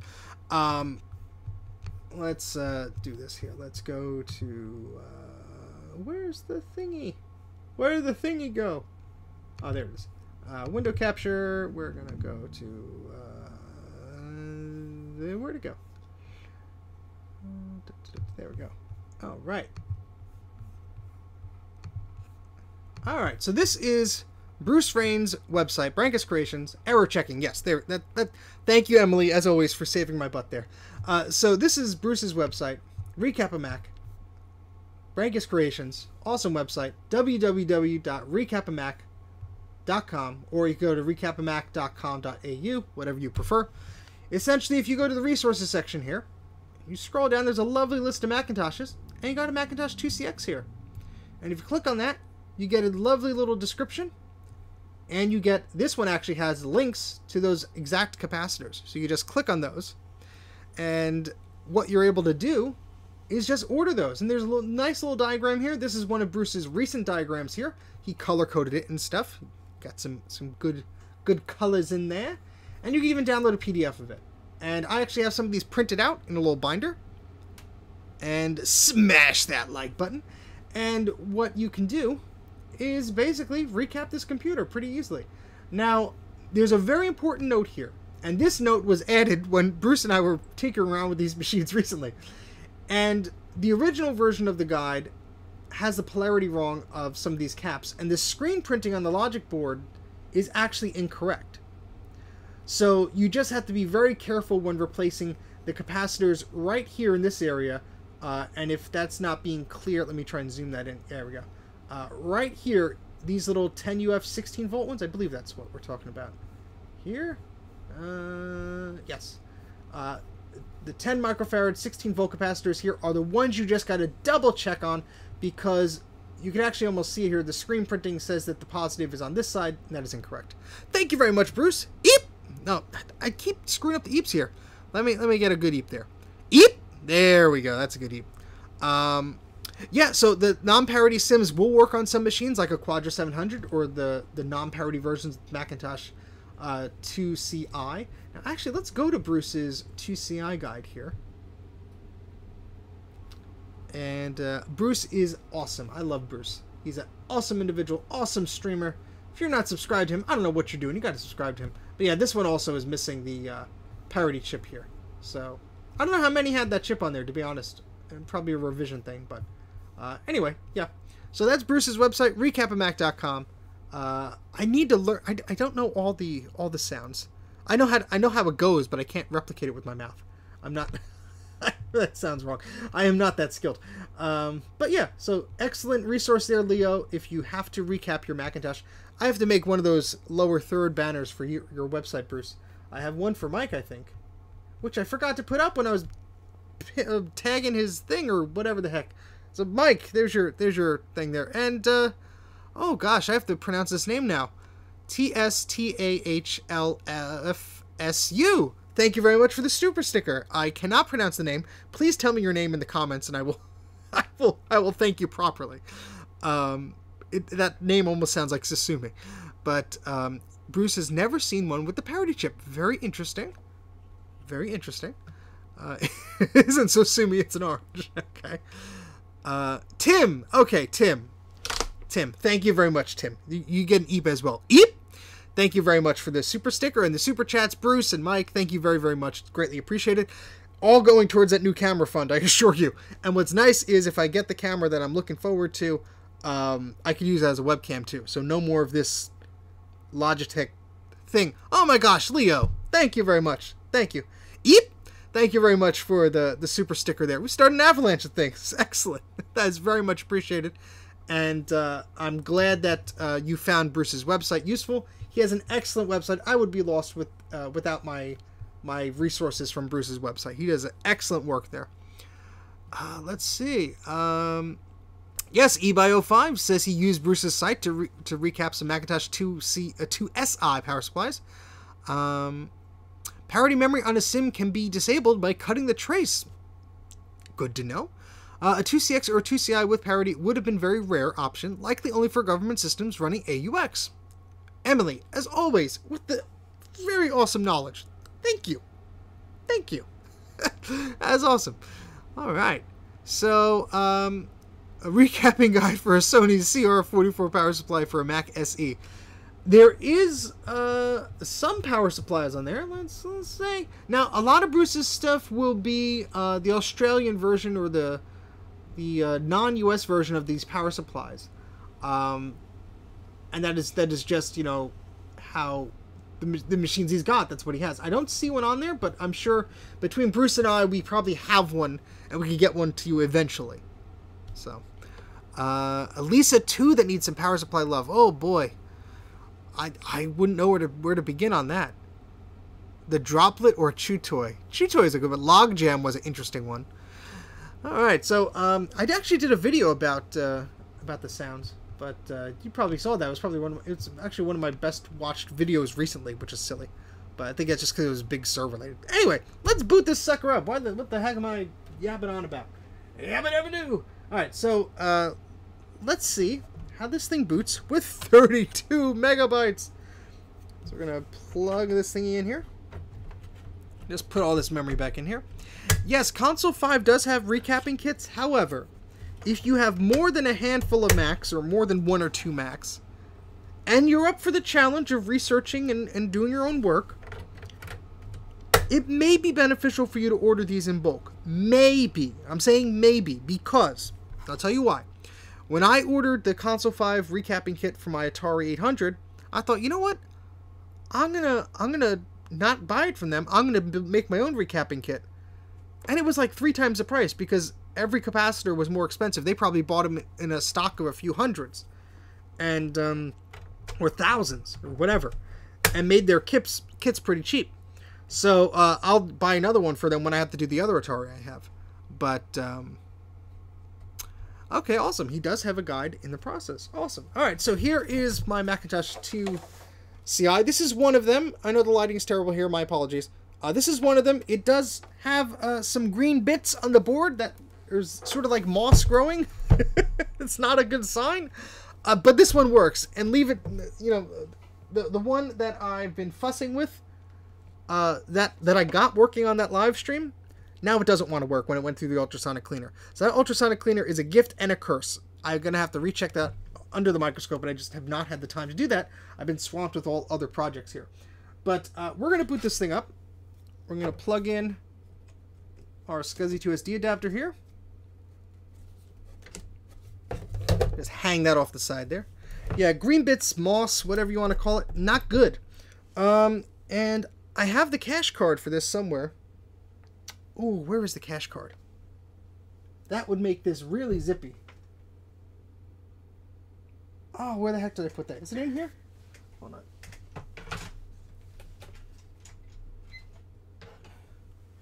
Let me check the drawer that's under this desk here.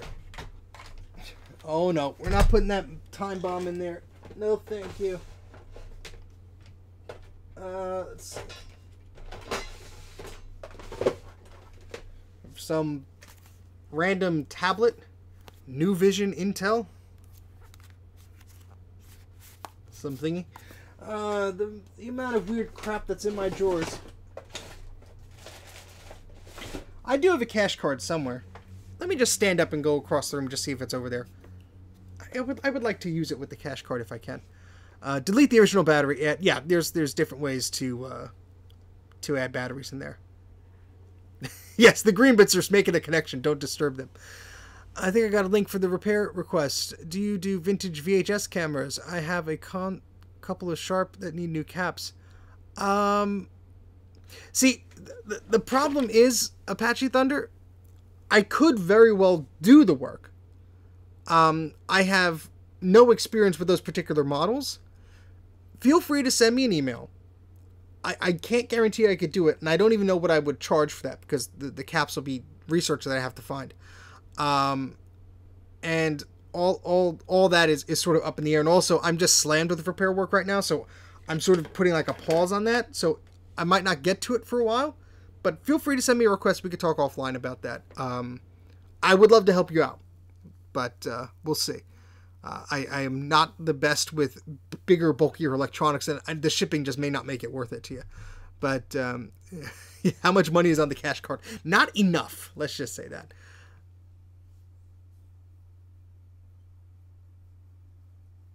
Okay, yeah, no, yeah. Send me an email, Apache Thunder, or use that form, and I'll reach out to you. Don't worry.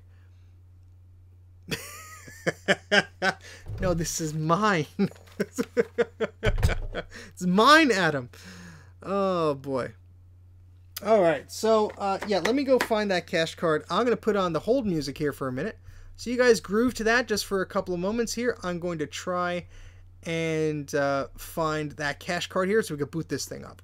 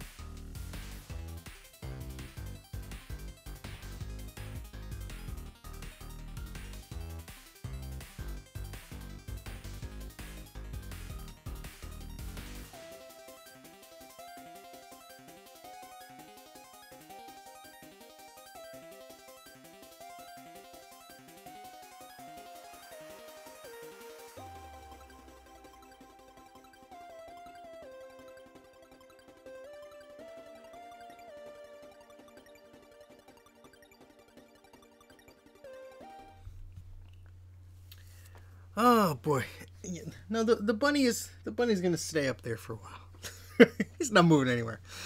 Oh boy, I don't know where I put it. The thing is, I put all of my Nubus cards in a bin, and of course I misplaced that bin, or it's covered with a computer. So, not gonna find it right now. Sorry about that, but we'll still boot it up.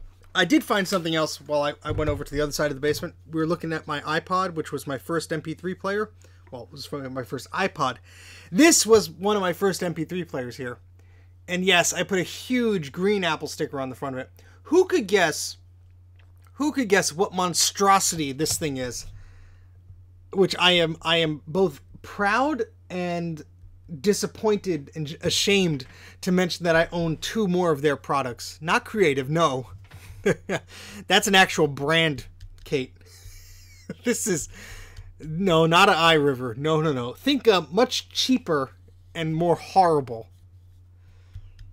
Kobe would be sort of on the right track there. This was by a company called Jam, I think, or whatever the heck they were. This was... They had a few products. One was a Jam Cam, which is a digital camera, which I still have. And this was like the Jam It or Jam P3. What does it say on the back of this thing? Jam P3, yeah. By KB Gear Interactive. That was the name of the company. KB, K as in kilobyte, B as in byte, Gear Interactive. And it was like just some, teens, kids, whatever the heck things. So this was their MP3 device. Look at the huge USB-B port on the back of it. Look at that. I don't know if they were related to KB Toys. Wouldn't surprise me. Ran on 2 AA batteries. Of course, the battery cover is missing here. Vivicam. Oh, boy. And, yeah, huge B port there. There's a slot there. And if you think that's an SD card slot, well, then you're simply not old enough to remember multimedia cards. That's right. This does not accept SD cards. It accepts multimedia cards. MMC. And yeah, so I think I had a 32 megabyte card in here at one point. And yes, the display only, I was just about to say that, Leo. The display only displays numbers like track 1 out of 3. Nothing else. So yeah, this thing probably still works. Has a mode button, a tone button, next track, last track, play and stop, and pause. That's it. That's it. Yeah. I remember listening to this thing, so that's not going anywhere. Anyway, let's get on with the show here. I guess we're doing the show. VGA cable is... Where'd you go? Ah. There we go. Hey, still has the adapter on the back of it. How about that? You know, I have a Crucial 128 megabyte MMC card, and it stopped working. And I think it's because I plugged it into like an SD card slot and it overheated it or whatever, because it smelled a little funky. Probably burned something out. And I emailed Crucial and they're like, yeah, sure, we'll replace it. I just got to get back to them. That was only about 11 years ago. So I gotta get on that if I ever want that actually replaced. It does have a lifetime warranty. Oh Lord. All right, so we got the video connection in there. We're gonna need an ADB cable, which I have somewhere. Where the heck did it go? Ah. The amount of cables on my desk, but not the right ones. Not the right ones. Yes, 1/4 of the way. Hopefully not. There's one more thing I want to do, and it's probably going to be silly, but such is life. Alright, here's the power cable. Where's the... Oh, right here. Right here. You guys should have told me it was right here. It's all your fault. Alright, so we're going to plug in a... mouse and a keyboard into this thing. 16 megabyte card like for lower res videos. Oh boy, that's good that at least I have a decent thing there for video. All right, Click, click. We got a mouse. Move this floppy drive out of the way so we actually have a spot for our mouse here. And plug this in. And if we do this correctly, I should be able to share and stream this stream the scream to you. This is not Halloween anymore, Stephen. We're going to show you what is being displayed. So let me just set that up in OBS. So the microphone and everything and the camera is all set up. Okay. And yeah, we're going to plug this Mac in. And hopefully it'll chime, because it did the other day. Yay!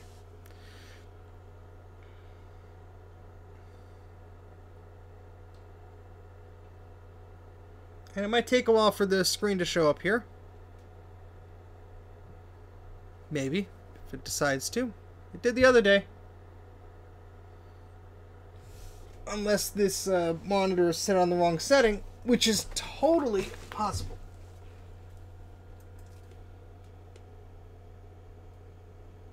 Yep, there we go. Okay. But why is it not showing on... Ugh, don't tell me that's not plugged in. Sorry guys, hold on. It's showing on the capture thing, but not on this. Oh, of course, it's not... Why is that not plugged in? Ugh. I don't think I've ever unplugged that, so why is that not plugged? And the light's on. What the heck, OBS? What the heck, man? I am very sorry. Nobody wants that show. USB 3.0. Yeah, something is screwy with OBS today. Very sorry. I did not mean to moon any of you. This is really a throwback to the old streaming days where I would moon everybody on a constant basis. What the heck? Yeah, this is just not showing. I'm glad you missed it. This is just not showing. And it totally should, because the light's on. It's detecting the device here. Let me just try and center this maybe.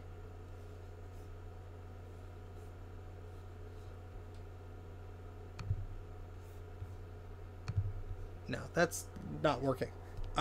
It's booted here. That does you a lot of good. It's going to there. That output is going to here. Make sure this is actually plugged in.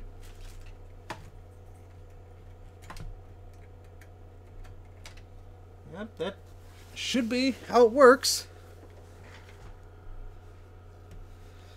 Oh boy, what the heck? First the it's probably one of those things where I just have to unplug the video USB cable. I'm like Porky Pig here. Unplug the USB cable and plug it back in, because wrong one.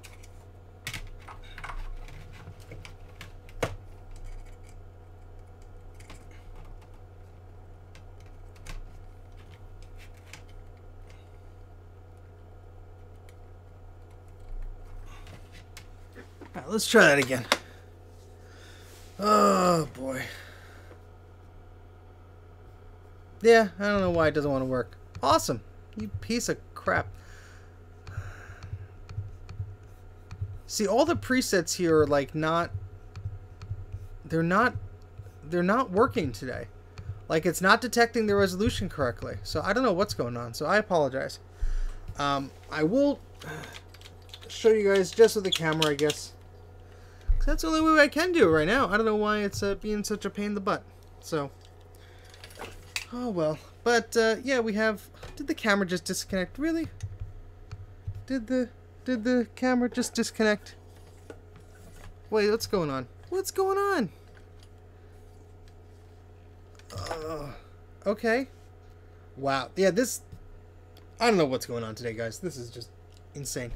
Anyway, we're back. We have our little Macintosh here, running System 753 with a whole 32 megabytes of memory. Look at all those kitties. Oh no, the Goodwill's closing. That stinks.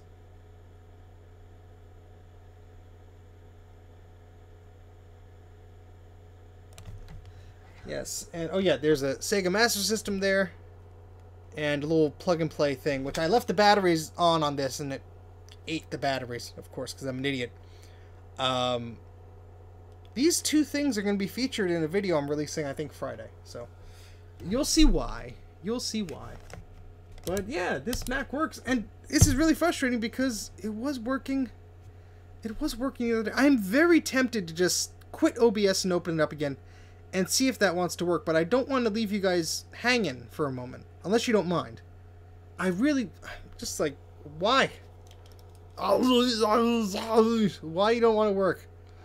Oh boy. Yeah, this capture thing likes to work sometimes, and other times it doesn't like to work. So yeah, let me just try editing that source, adding it back again, maybe.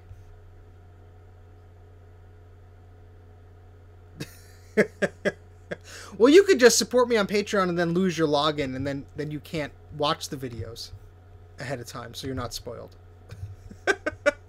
That's one way to do it. Oh boy. Alright, you guys, how about this? I'm going to give you guys a task to keep you guys busy in the chat. I want to know what the worst Macintosh is that you ever purchased. What's the worst Macintosh that you've owned or purchased? Absolute worst. I want to hear the road apples, the horrible ones. I'm going to quit OBS and I'll be back in like 2 minutes. Maybe 3. Maybe that'll fix the problem. So it's going to do the swirly thing. It's going to act like the stream has ended. It is not. Just hang tight. Sit tight in the chat. Tell me what's the most horrible, road apple, crummiest Macintosh you've ever purchased. And we will be back in a moment if I could figure this thing out. So think about that for a moment. But 2017 MacBook Pro. Shots fired. Alright, let me quit OBS here and we'll be back. See if this garbage has figured... Oh, wait. Before I do that, let me try one last thing. One last thing here.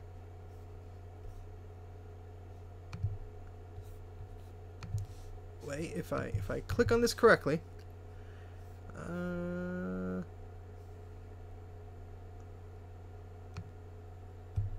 Yeah, it's not working. Not working. Alright, I'll be right back. iBook G3 was a pain in the butt to open. Yep. Alright.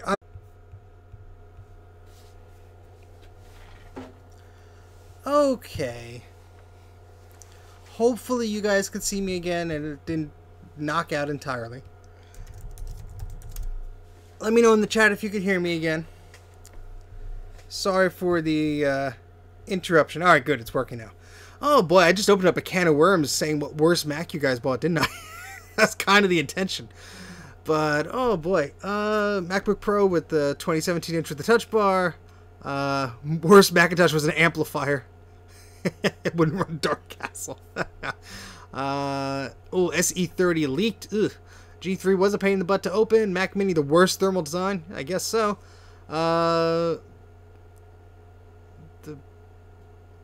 new ones that you can't run 32-bit apps on, not fun. PowerBook Titanium G4, bad hinges, video cables. Oh yeah. 21-inch Intel iMac. I guess.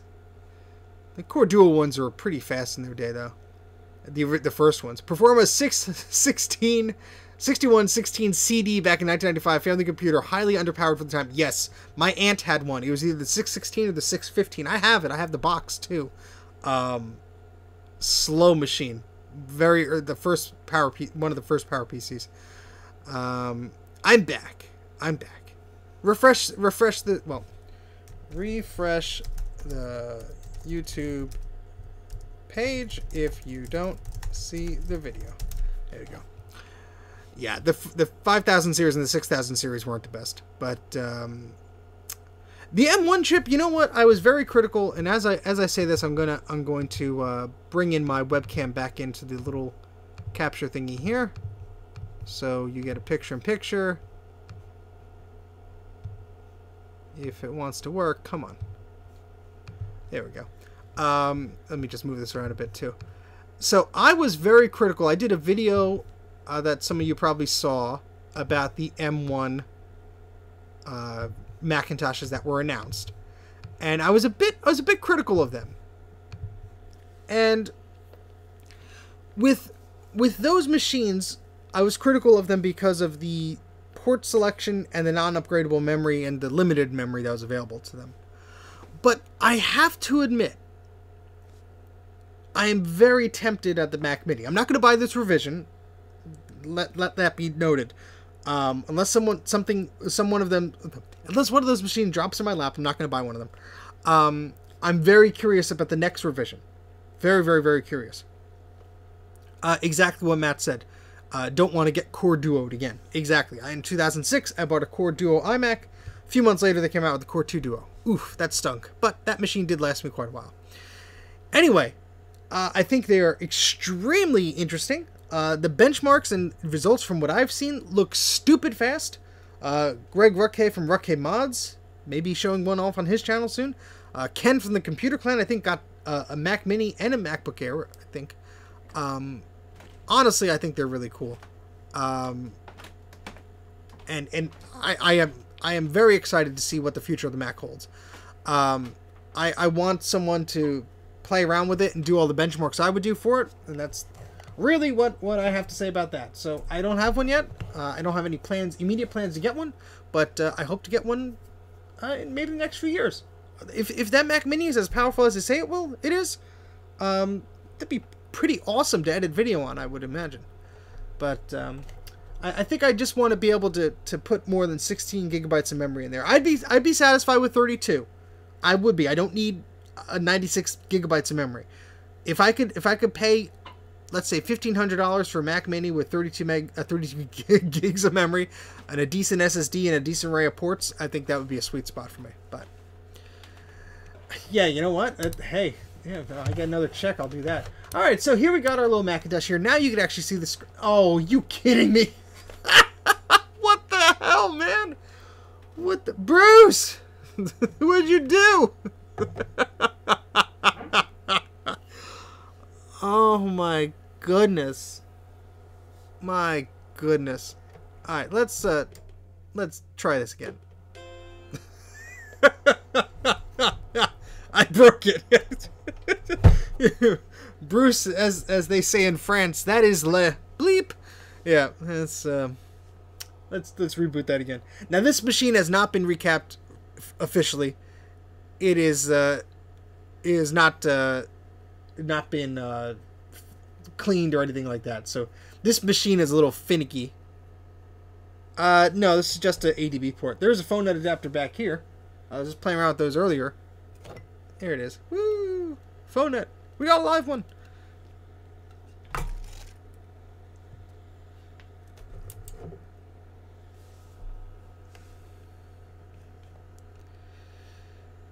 There we go. I think what may have happened is, I don't know, maybe the SCSI2SD thing was not plugged in all the way. I don't know. But we're rebooting. See if that resolves the problem.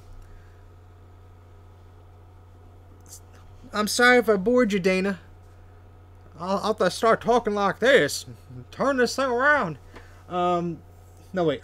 You say that and I giggle. It's the opposite way around. Anyway, yeah.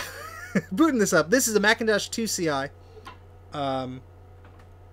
This is a machine that I just put some memory in a few minutes ago. 32 megabytes of memory. It does not have the cache card in there, so it's going to be a little sluggish, I guess. I do have a cache card somewhere. I just had there's like 2 caps on there. I think I took the caps off. I didn't put the caps on there. But yeah, it's booting. It boots stupid quick in the System 6, and we're gonna play around with that in a second. Cause, oh man, it is stupid fast in there. I just want to show you how this machine runs in System 7. Then we're gonna put System 6 on here. It's gonna blow you away. Yeah. All right. So I was going to show you the About This Mac screen and it bombed on me. Let's try it again. Yep, now it's okay. Cool. Alright, so we got whopping 32 megabytes of memory here. Why can't I move that window? There we go. And yeah, it was food related. Okay. You have a horribly neglected 2CI? Well, maybe we could fix it up for you. That'd be nice. Alright, so yeah, we have 32 megabytes of memory built into the machine here. Ooh, easy color paint. Nobody likes seeing me draw when I do this, these streams are like, hey, it's a little boring watching you draw. Well, I'm going to do it anyway. I'm going to do it anyway. Not because I'm a jerk, just because I wanted to show you the colors of this machine. And of course, I have to draw the little Mac OS icon, smile, whatever the heck he's called. Because that, I think it's a law that you know, I have to draw it every single time I open up one of these little programs. And yep, there he goes again. He's drawing the thing.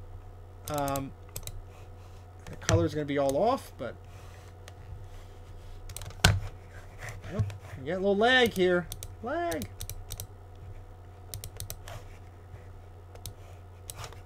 That's more greenish than, well, we don't have a large selection of colors here. Yeah. There we go. And there we go. Please don't sue us, Apple.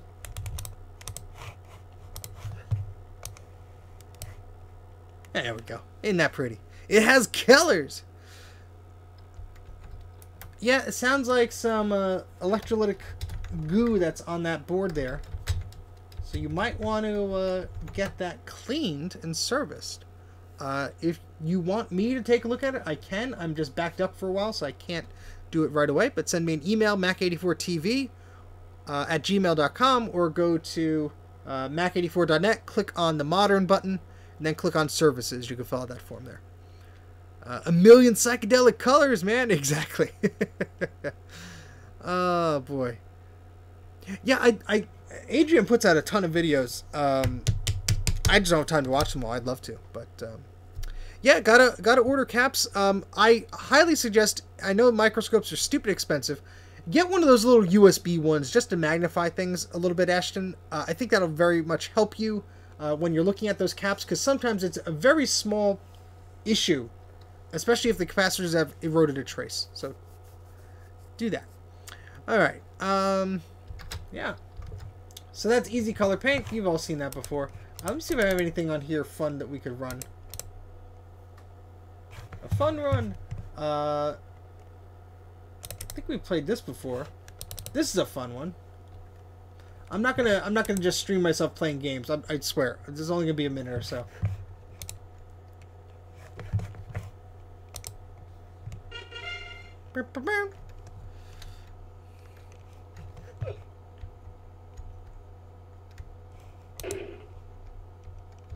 So you're like this little tank guy, and you have to shoot the enemies. Oops. And there's this little radar thing you could loosely follow. Oop, I'm spinning around. Why am I spinning around? I think I got hit. I think that's why.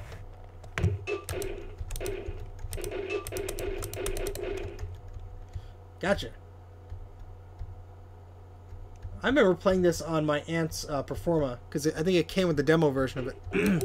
Oops. Thank you, Trina. Oh, come on, he disappeared. That's no fair. Oh. Ah! Kablamo! Spectra? Yeah, whatever. However you say it. The James Bond movie. Yeah, that's that. Oh, I forgot. I don't even know what's in this. I doubt it's gonna. Well, let's see. I made a. So Brian, if you're still here, Brian, probably not. Brian probably went to sleep. Smart man. Brian got a Macintosh 2VX that I picked up for him, and this was a hard drive that I imaged of it. I have no idea what's on here. No idea what's on there, and we don't need to verify it. I just want to see what's on that drive image. We got it to boot up, I think, and I imaged the drive and then gave him the system. But I didn't honestly look at this. It was just sitting on my SCSI to SD adapter here. Ah, yes, Battlezone. That's a good one. Where'd it go? There it is. Let's see what we got. What do we got? Oh, we got Kid Picks. Oh, Kid Works. I remember having this in school. Kid Works. Word Munchers. Practice, okay. Ooh, the print shop. Untitled folder. Wow, this is the old version. Ooh, what's it? What's this? This is full of goodies. Virex, After Dark Files. Oh, the Disney edition. Oh, that's. Oh, I'm gonna install that. Heck yeah. Super Clock. Awesome. All right, let's. Yeah, let's install After Dark on here. I mean, what's a Mac without some type of screensaver on it? Come on.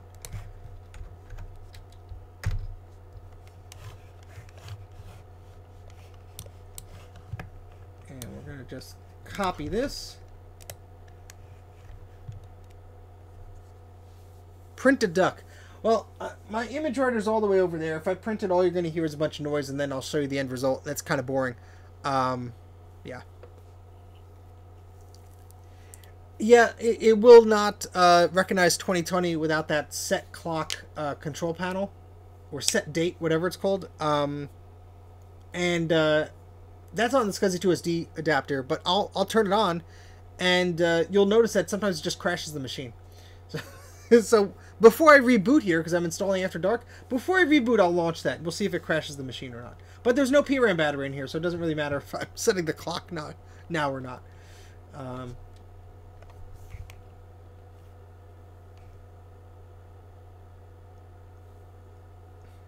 Lunatic!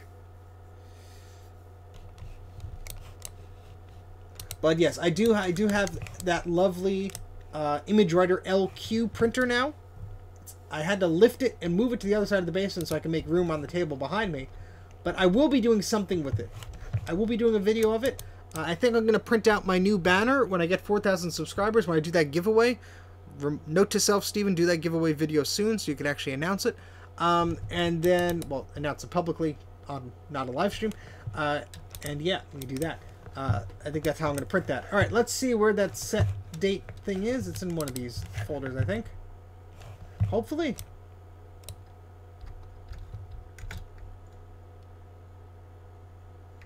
Let's just do a search.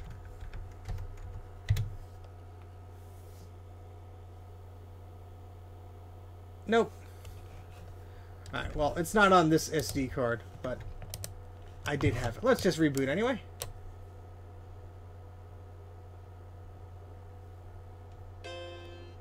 I love that startup chime.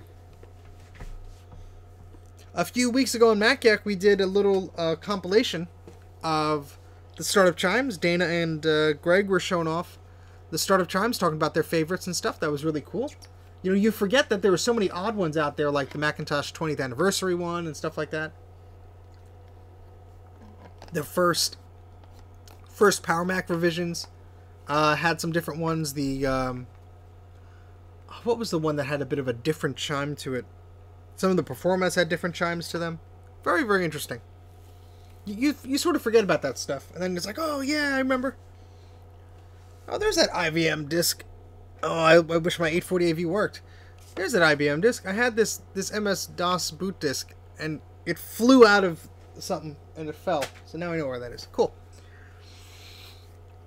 I really need to get my 840AV working, but I am just slammed in other repair work right now. I cannot work on my own stuff currently, so. I got someone the other day that wanted me to recap an analog board for an iMac G3. Thank you, Tobias, for hanging out. No worries. Ah, yes, the car crash death chime. They wanted me to recap an analog board for an iMac G3, and they wanted to ship me the entire iMac. And I said, look, I'm all for trying to fix things, but A, I hate working on CRTs, and B, that thing is going to destroy itself in the mail. So I politely declined. You might be able to fix the power supply or get a replacement at least. Alright, what we got here? What we got here? We got Starry Night, of course, the classic.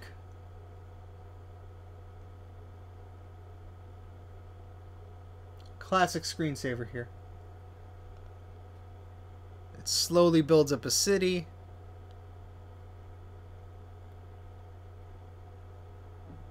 Little blinking lights, very cool. Now this is the Disney pack, so we got a bunch of Disney stuff in here. We got, what What is this? Haunted? I think there are a bunch of ghosts that pop up.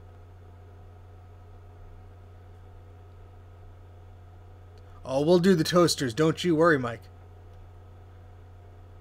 Ah, Star Trek After Dark.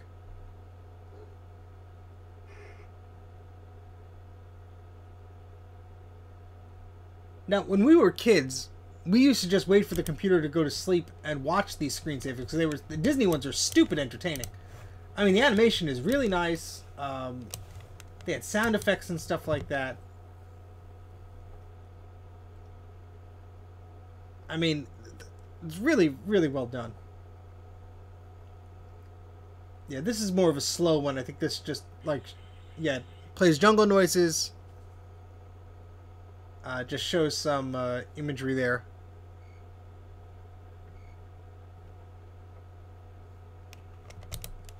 Let's go to, let's see, I don't remember this one. Fireworks? Okay. Oh, okay, this is like the Disney castle, I guess, and there's supposed to be fireworks. Imagine if you were in an office and someone left their screensaver on, and it was this one, and all you heard were the fireworks for like 8 hours a day. That'd probably drive you crazy.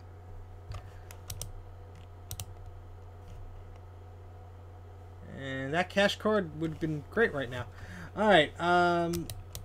Oh, this, I always remember doing this one. You know, if you're familiar with the 1940s Fantasia film, and there's the Mickey Mouse dressed up as the Sorcerer's Apprentice guy, and they're all the brooms with the buckets and stuff. This is basically that, and he summons the buckets, and the whole screen fills with water. And again, the animation of this stuff. This was on 4 floppies, if I recall correctly, and these artists just created this stuff obviously from original drawings and stuff. They use those as basis, but very cool, very cool. Oh, Bad Dog, yeah, that's a good one. Let's see what's on here. Oh, Can of Worms, classic Can of Worms. Here we go. Oh, there's no sound. The sound is half the fun of it. Let's do that. Hopefully you could hear it. I'm trying to turn this machine without it freezing on me. Munch, munch, munch, munch, munch.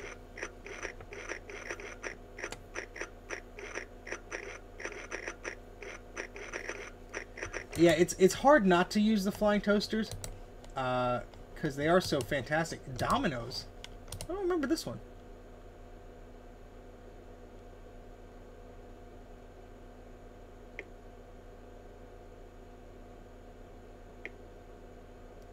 Huh.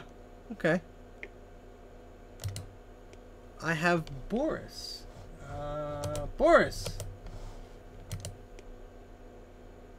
Oh, they're kitty cats. Oh, this one's cool. I don't remember this one. Number of cats 1. No, we need more cats. Maximum cats. Oh, that's cute. Oh, and they chase after the butterflies. Ha! That's awesome.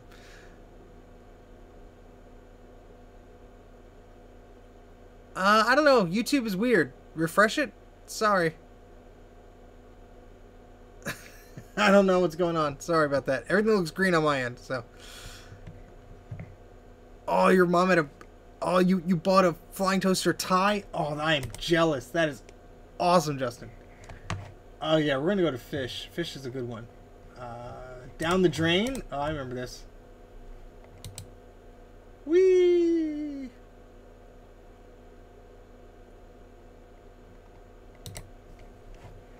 Sorry, this is just turned into After Dark fun. Number of fish.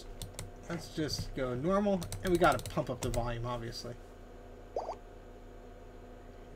Now, this is what I remember on my aunt's Performa. She had After Dark, and I remember seeing the fish a lot, so I think that's what she put on the screensaver a lot.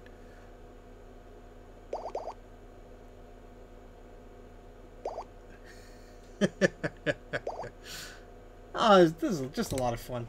Alright, flying toasters. Let's see. We need multiple objects here. We got 32 megabytes of memory. Let's just do it up. There we go, Mike. They're cruising too. That's not bad.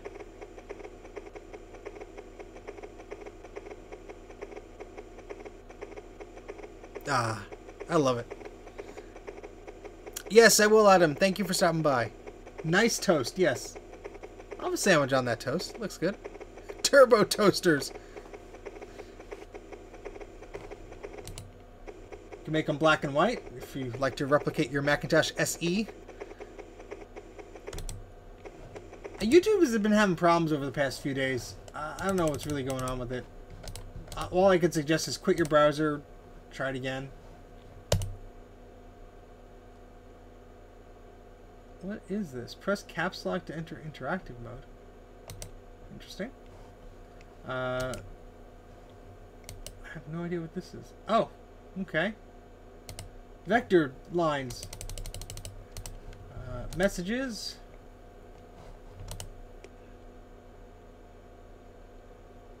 Huh. Maybe that explains where this computer came from, unless that's a default message. Interesting. Moan Man. Here's Moan Man. Let's clear the screen first.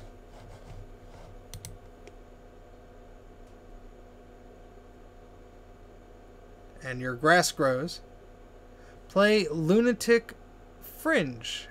Is that an After Dark module? I'm not familiar with that one, Madeline. Oh, is an After Dark Asteroids module. Oh, okay. I should read the chat. Let's see if it's on there. Yeah, there it is. There it is. How did I miss that? Alright, let's look at the keys here. Oh, we're going to play this now. Here go the next 8 hours of this stream. Alright, turn left. Alright, let's just do the keypad here. Fire is command. Thrust is 8. So 4 and 6, left and right. Thrust is 5. Turbo thrust is 8. And command is shoot. Okay. And you know, let's actually turn that on, because I don't want that window in the way. Sleep corners? Yeah. Let's do it.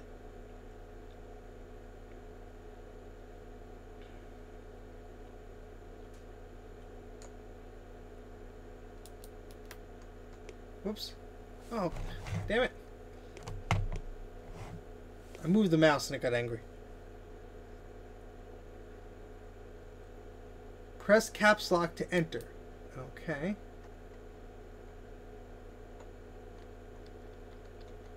Oh no!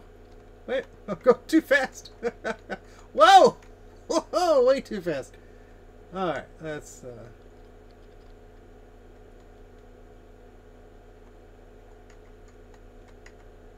Now the LCD screen I'm using, unfortunately, the lamp is dying in it, so it's actually very hard to see because everything's black.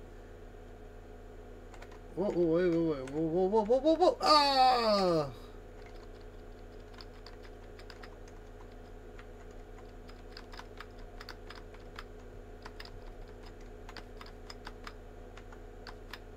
Why can't I hit that thing?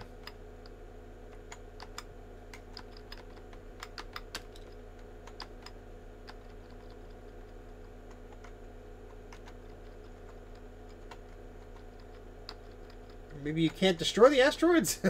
Unlike asteroids? Oh, the balls are power-ups. Oh.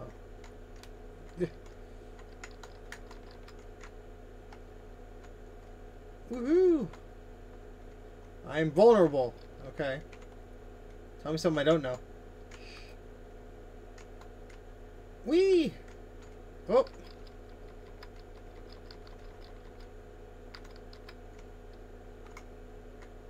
Oh, it's lagging a little bit.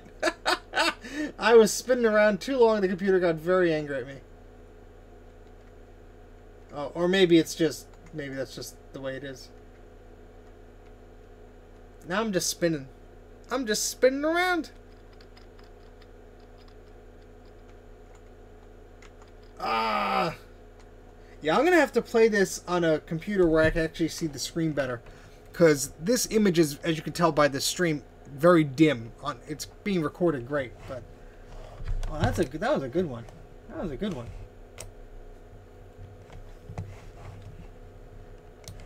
Let's just see what else is on here. Zot. What is Zot? Oh, lightning. I used to be afraid of this because I didn't like storms when I was a kid. 2CI. Mac-2 CI. I wish my 2CX worked. I wish it did.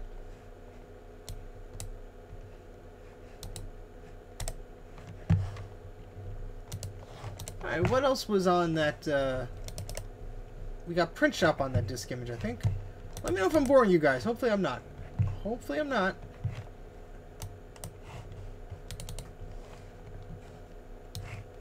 I just want to see what other things are on here. Spheres. I could see if it has spheres. Why the heck not? Let's take a look.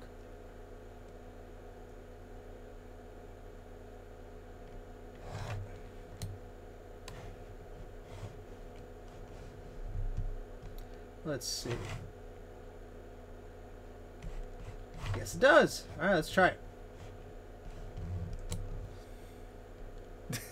it. Mike's falling asleep. We better wake him up. Oh, wow. This is pretty cool.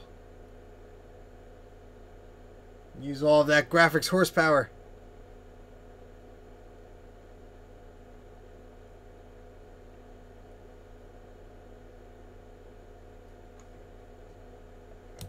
Yeah, and this monitor is great too. It has composite video, S-video, VGA, and DVI. So I'll be sad when it does go, but maybe I can fix it. Alright, let's see where that disk image is. There it is. And that's what I want to see, a print shop.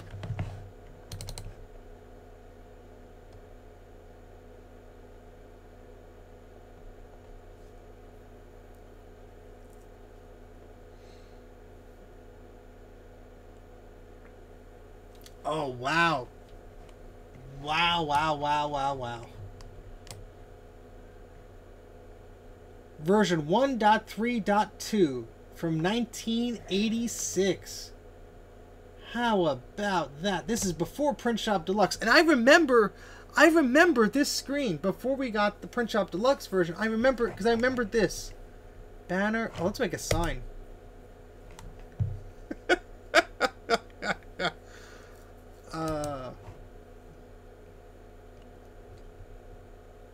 This would probably fly on System 6. Oh, boy. Oh. What time is it? Oh, it's 10 o'clock already. How long have we been going here? Jeez. It's 2 hours and 48 minutes. Oh, boy.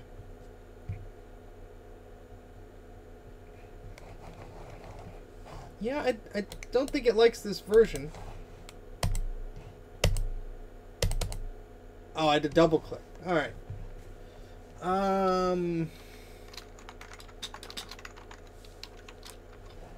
Make that bold. Make a shadow. Select graphics. Oh, we got a bunny. We need the bunny. Oh man, I remember these. This is crazy because honestly, I played around with Print Shop Deluxe more recently, but I totally forgot that there was an older version of it. I totally forgot. That's right, there's the bunny. That's right, you could choose 4. Oh my goodness.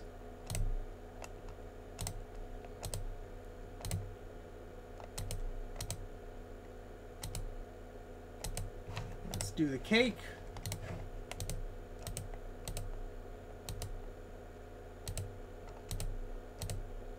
I like that duck.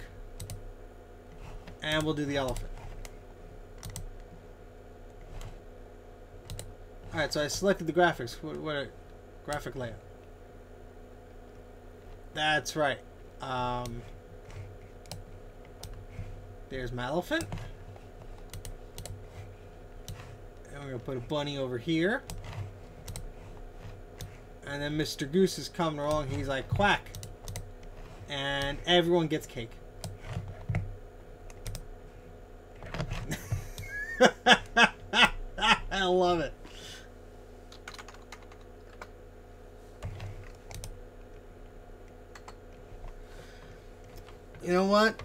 I think this is too perfect not to print the image writer.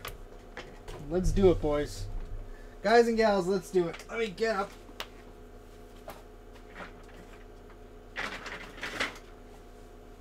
Let's turn it on. Oh, I have to feed the paper in it. Jeez.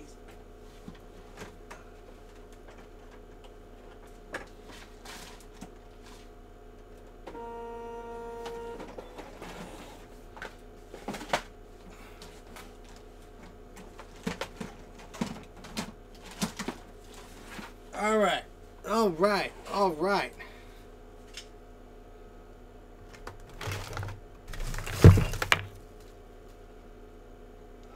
I used to have an extension cable. I used to have a printer extension cable. I don't know where it went. Hold, please.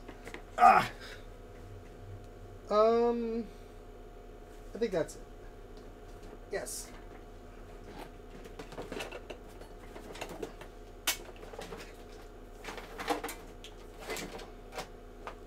This cable is stupid useful. And it is just a serial printer extension cord. So, for a Mac at least. So I'm plugging it into the other side of the printer. I'm going to plug it in to the logic board here. Alright. Alright, Trino. Yeah, go to bed now because you're going to hear some screeching of the printer and that'll probably wake you up. Thanks for stopping by. Alright, let's go to Chooser.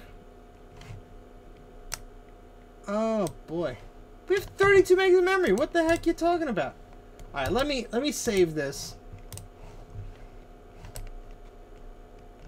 I think I saved already. Let me just save it and quit it.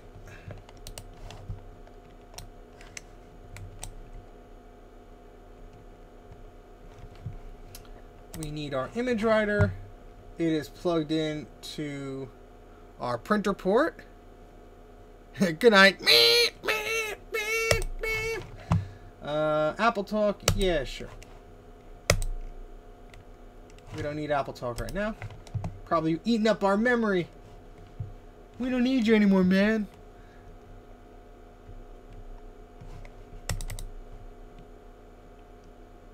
This is gonna make a lot of noise. Oh, it's worth it. It's worth it. Alright, we have welcome to Mac84. Let's put the date on here somewhere. So today is the 18th. Oh, no, I don't want to put it there.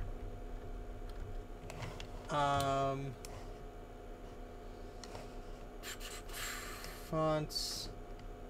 No, it has to be Chicago. I mean, has to be Chicago. I guess. Well, I could write on it. I guess. Oh, let's do. Adjust printer.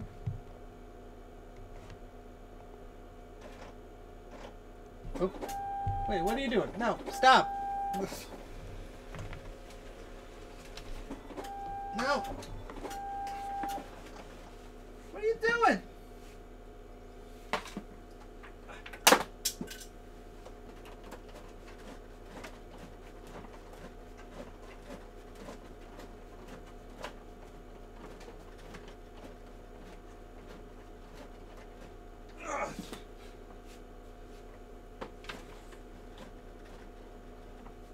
I'm sure that had some purpose back in the day. But all it did was just like print out garbage. Alright, let's just print the sign. Number of copies. Just one for now, please.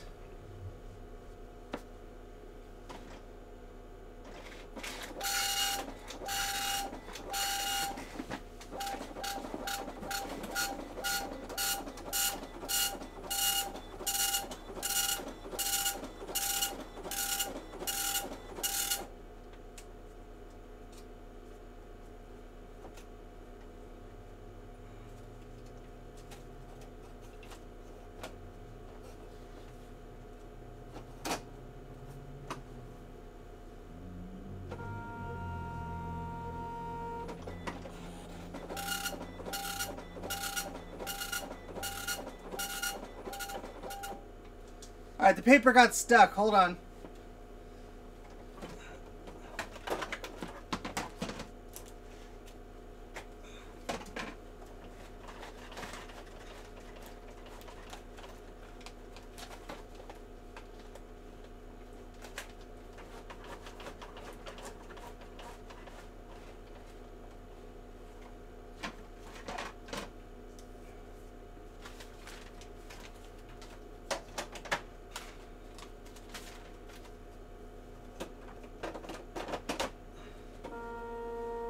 Okay.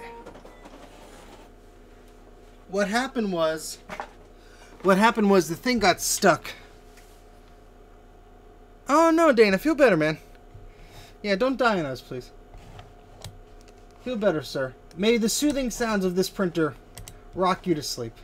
It's probably just food poisoning like I had a few months ago. Scared the crap out of me. Hopefully you could hear that melody in the background.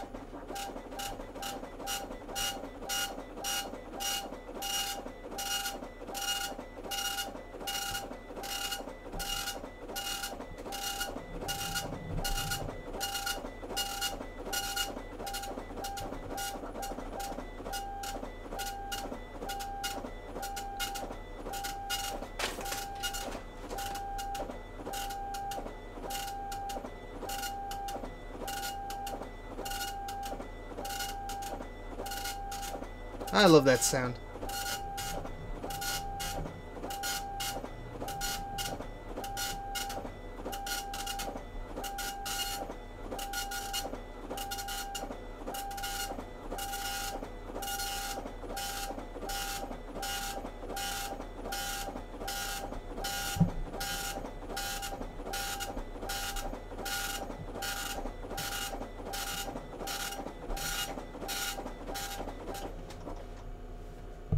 All right, let's get that page out.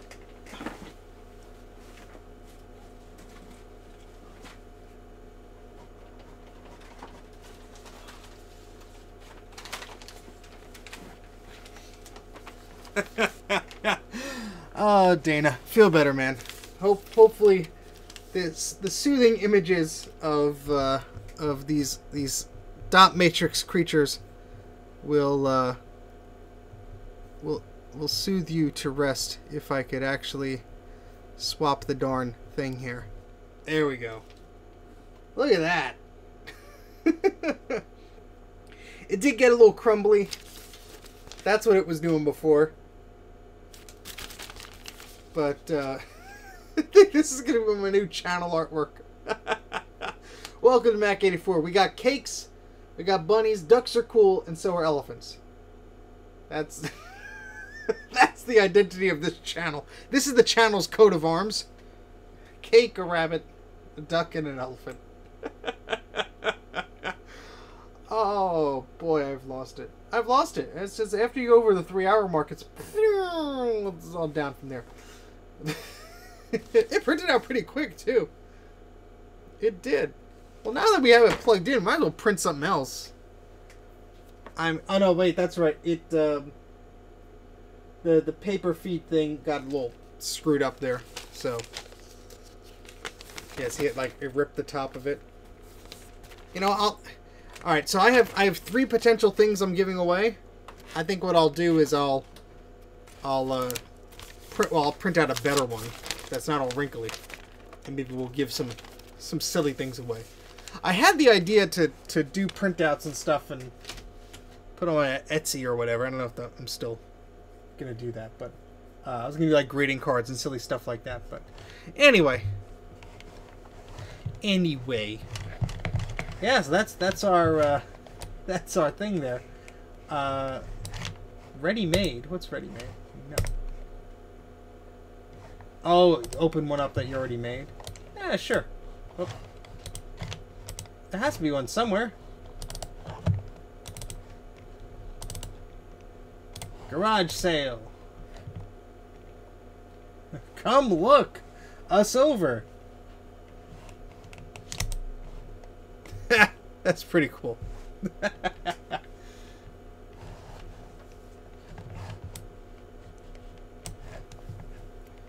Oh man. Oh, so you have to go to ready made. This is taking me back. Meeting.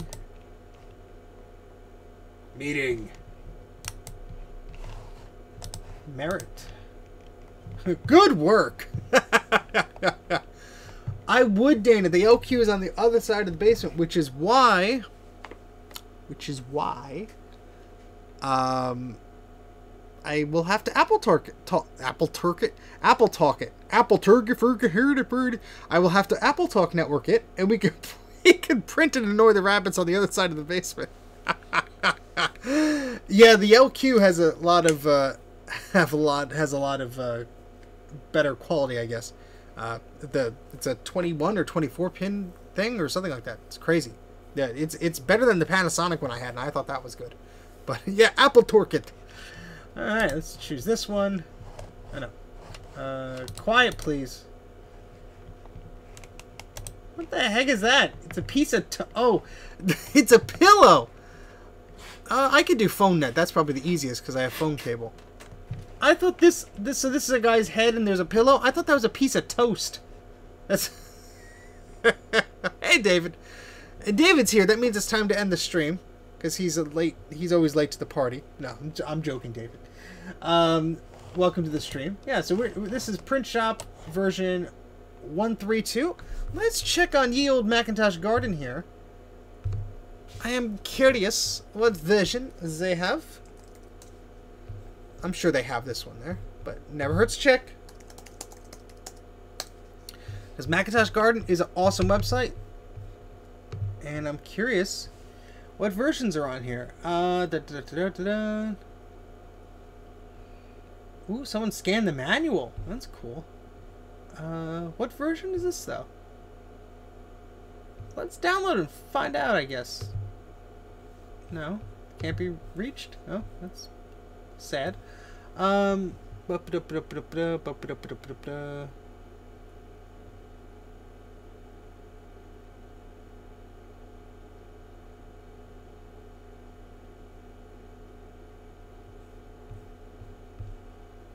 Added 3 more screenshots. Alright, but it doesn't say the version number. I'm curious if this is slightly a different version than what's on the Macintosh Garden. Nobody needs no stinking manual. I would buy a toast pillow. Alright, so let's download this. What the heck not?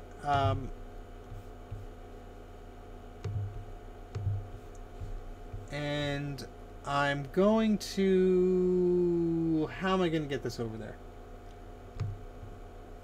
Well, let's just unarchive that first. And let me move that over to an older Mac I have here. I wonder if I could run that in classic mode just to open it up. I have a Tiger Mac Mini here. I think it's asleep right now. So let me wake it up. Wake up! Wake up! Ah!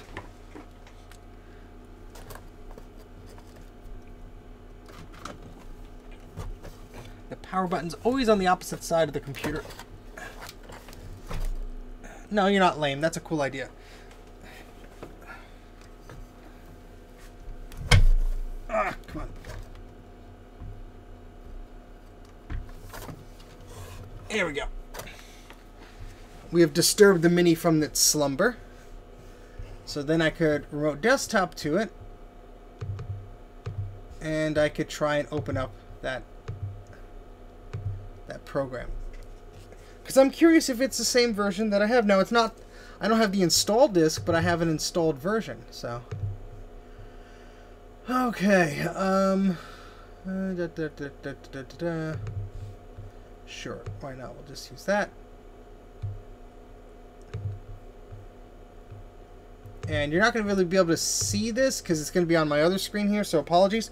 This will only take a minute, and I will talk you through what we're doing. So what I've done is I copied over that file I downloaded from Macintosh Garden, and I have this old G4 Mac Mini running Tiger.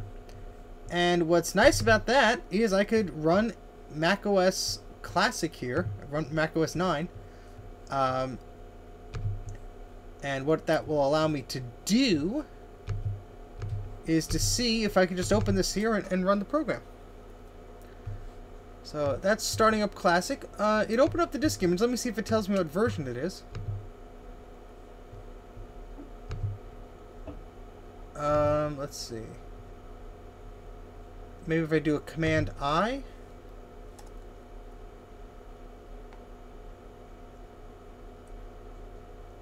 More info. It says from 1990, so this may be slightly a newer version. Who knows? We will find out hopefully in a moment. I'm trying to sleep over here. Sorry. I'm sorry. Let me turn the image writer to the quiet mode. Oh, wait. There is none. Oh, boy. Alright, let's open this up here. Don't crash, don't crash, don't crash. So this, on the left side on this Macintosh, is running 1.3.2. The one from Macintosh Garden is version 1.3.2. Okay, same exact thing. I got a little excited. I thought maybe we had a unique version here, but that's okay. Saves me the trouble of backing it up and all that stuff.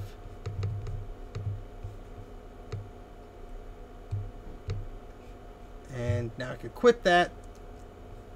And there we go. We can close out of that. Okay, cool. Padded muffler boxes. I don't think that's going to help.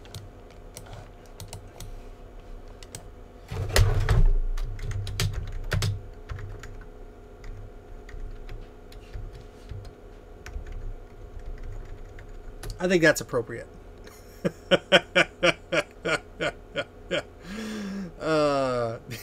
Quiet mode disables the printer functionality. There is one mode that I think is quieter, but to call it a quiet mode is a bit silly. Alright, so that's really winding down here. Don't know what else to show. I have this here. This is my floppy MU that I purchased, and there's this case that I have to put together. Maybe we'll end the stream by me putting that case together, because apparently that's a pain in the butt to do. And why not do it with some company here, because you can laugh at me.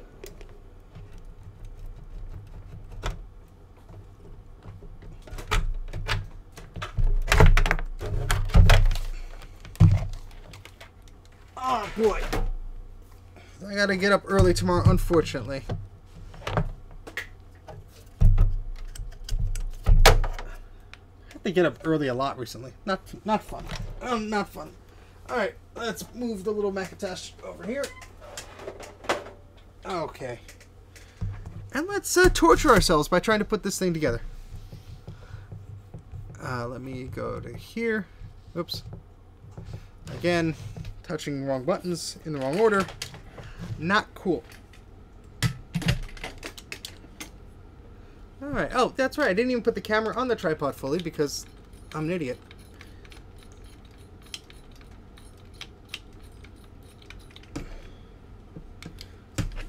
There we go. Sorry, I know you guys are probably getting really dizzy when I do that, but...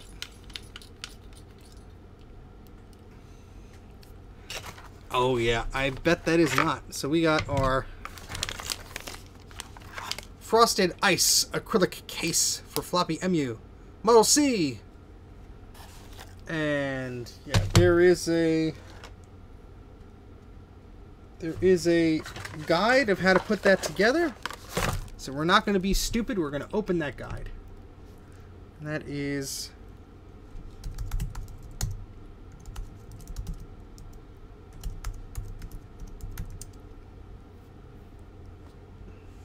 Okay. You will learn from my misadventures. I thought you were supposed to be asleep, Dana. All right, we're gonna use our printed thing as our little table here. Lay the acrylic pieces flat. I hope this is soothing somehow to you, Dana. C is for cookie. Okay, get all the little bits out of there. Oh boy. It's like Legos, but less fun. Alright, so we're gonna put all this together somehow. Oh boy. Oh boy. Oh boy. I'm gonna scratch this up, I just know it. So it's like, why should I even bother taking off the acrylic thing? Okay, so let's put this on one side. Can always buy a replacement case, I guess. Alright, Lego, but with more sharp edges. Jagged, rusty metal bit in every bite. Alright, lay out the acrylic. These instructions are for the current generation as of September 2020. Sandwich style acrylic case. Instructions for the previous generation, flush edge case are available here. Well, when did I buy this? When's the shipping date on this? October. Okay, cool. I was like, wait a second. Wait a second. Okay. Alright, confirm all the pieces are present. Please note the two long side pieces are interchangeable. Okay. So let's lay this out here like it's telling us to. Let's follow the instructions like a nice person here. We got one of these Space Invader looking things here. This guy there. This guy there. This guy. This guy. 4 of those pegs. And then this square thing that I don't know where that goes to. But alright. Alright, so confirm all the pieces are present. Yep. Use a fingernail to scrape up one corner. Okay, well, let's go do that. And so I guess we have to do this on both sides.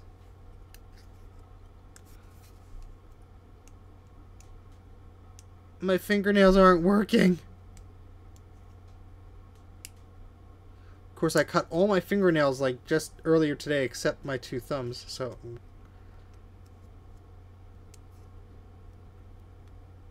come on. It's tricky. What if I lick it? That probably won't help. I do have a scalpel, but I don't want to scratch it. No, I don't have one of those. Alright, there we go. Alright. Ooh, shiny. Yeah. We're going to do the other side too. So this is some like thing that people like, right? You peel off things slowly and mess it up. So this is the case to the floppy MU, which I'll be putting together. Oh, it is nice. Oh, that's just horrible. What, am I doing this wrong? No. It's got some.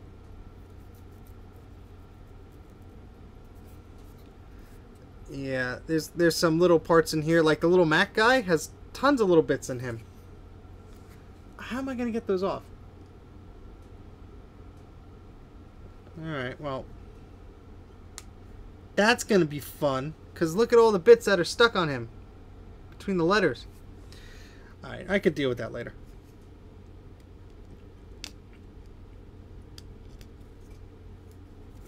I just want to get the floppy MU in here before I like break it, like scratch the screen or something like that. Laser etched over the paper. Ah, okay, that explains a lot.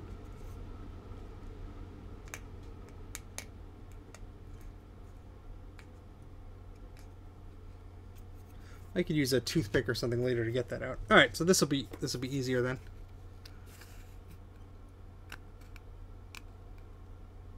So who else has a floppy MU? I know Dana just got one. I'm not leaving this stuff on.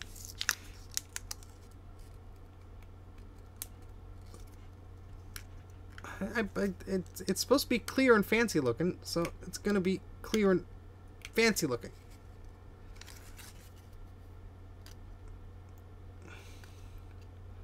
It would have worked fine if it just didn't want to... There we go.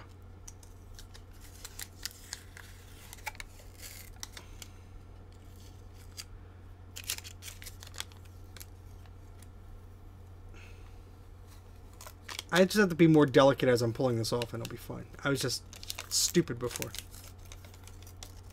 There, perfect. Slightly faulty. Just slightly.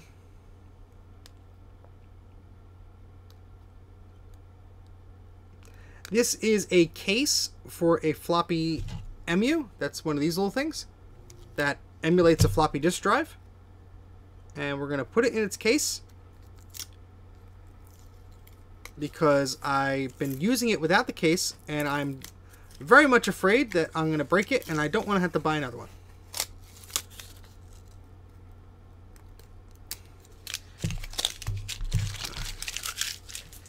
Throw all those things in the bin. Oh boy, we got more to go, huh? These are tinier at least. At least I'm doing this with company.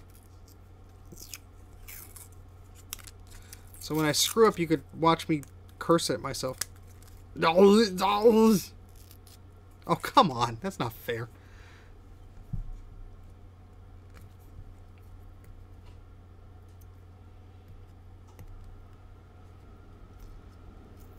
Yours only works on the HD20 mode? That is... Maybe you have to just flash the firmware. You could emulate pretty much anything. A hard disk, an Apple II drive, a Macintosh drive, multiple sizes. Their website at Big Mess O Wires, Big Mess O Wires, they have all the details there. They know more about it than I do. But very handy tool. Very handy.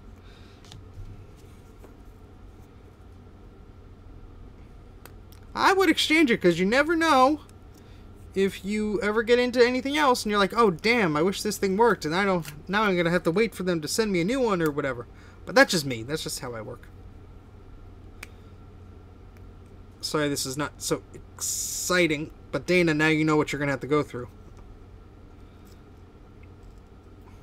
Yes, do you have a pre-peeled version? I would have paid $5 more for the pre-peeled version.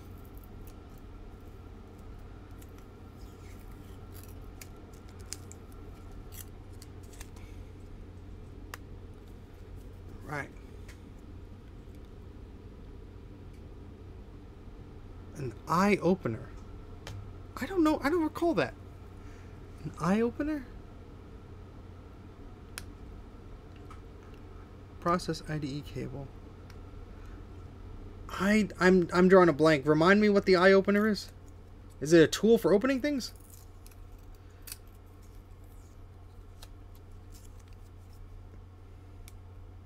After 3 o'clock, my brain just goes down the toilet, so.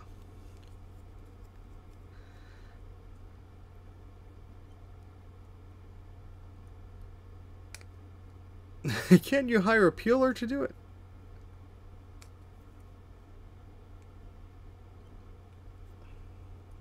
Oh, the net pliance. Yes, the net pliance thing. Yeah, that's still sitting exactly where it was sitting a while ago. I have not touched it. I've been swamped doing repairs and busy working and life stuff. I have not gone back to that. I have not, because I think, from what I recall, I'll need to make a special IDE cable or something for it, and while that does sound fun, everybody, that's not on the most top of my priority list here. I want to try and square away getting a camera before the end of the year, which is fast approaching, especially with some of the electronic sales and stuff like that that happens during this time of year. I kind of want to get that out of the way. Oh, why don't you email me the link to that cable and I will consider it if it's not a stupid amount of money, because I honestly will probably boot that thing up once and that'll be that. Like, oh yeah, it's slow. Next project. Alright, we're almost done here. Sorry, guys. Or you could just put the link in the chat here. I don't. Oh no, that's right. YouTube doesn't like links in chats. It'll just gonna scrub everything out of it. $9. That's not too bad, I guess. $9 with $80 shipping, I'm sure.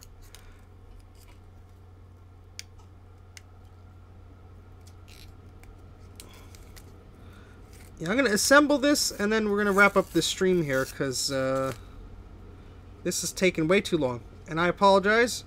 I thought this would be much faster. I should have done this beforehand.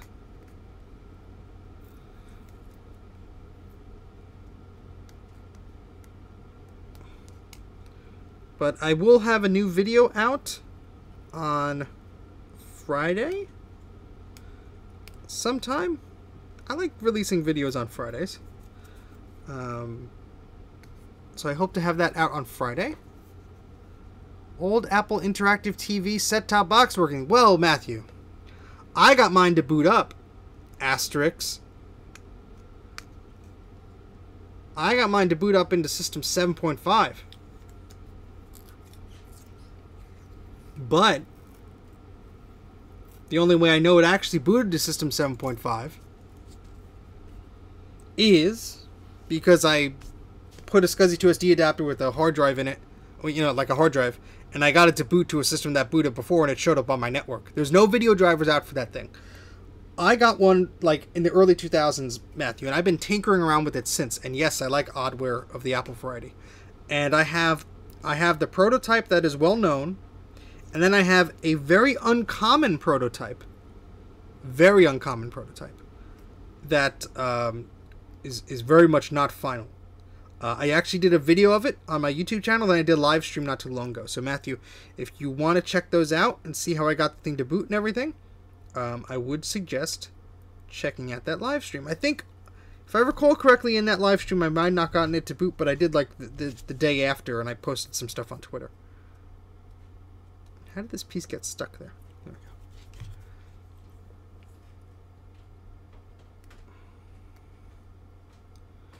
Yeah, the Apple interactive set-top box thing is a very cool thing. Unfortunately, the information that it pulled off of the network to get itself to work is obviously no longer a thing. So getting video out on those things is problematic. Sorry, Joe, I don't think I have one. I have a quantum drive, or no, a Rodime drive. That's one of the big ones, but I don't have any quantum ones, I don't think. Sorry.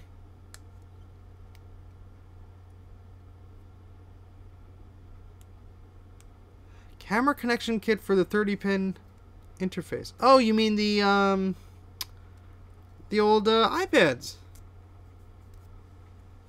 I don't know if I have one of those. Why don't you send me an email, Matthew? If I have one, I'm not going to accept it because I don't want to take something away from somebody else that could be using it. But I think I had one for my iPod and my iPad. I think. I'm not sure. If you want to email me, Mac84TV, TV as in television, at gmail.com, I'd be happy to take a look. Okay, we got all the pieces. Yay! Thank God. All right. Position the bottom piece. There we go. Okay, so let's see. Position the bottom piece you're looking at with the glossy surface and its frosted side underneath. Okay. Which is the frosted? Oh, the frosted side there. Frosting. Okay. Underneath, the longest two cutouts should be on the bottom edge. Blah, blah, blah. Okay, so that goes like that. How about that?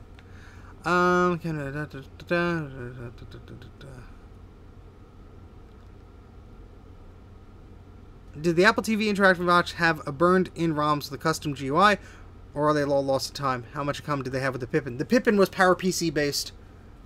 Came years after the Apple TV Interactive Box.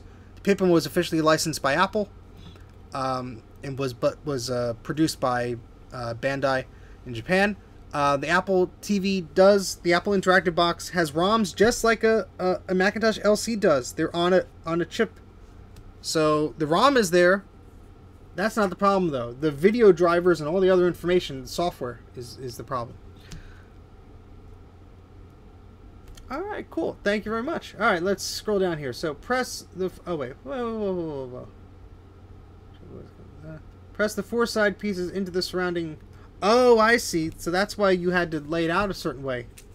It helps when you follow instructions, kids. All right, let's set the frosted side down. Set the frosted side down. This is the frosted side down. eBay's going to be your best bet, unfortunately, with that stuff. I know that's not what people like to hear, but that stuff is hard to find. Unless you go to, like, Macintosh groups on Facebook or something. eBay is probably your best bet with that stuff.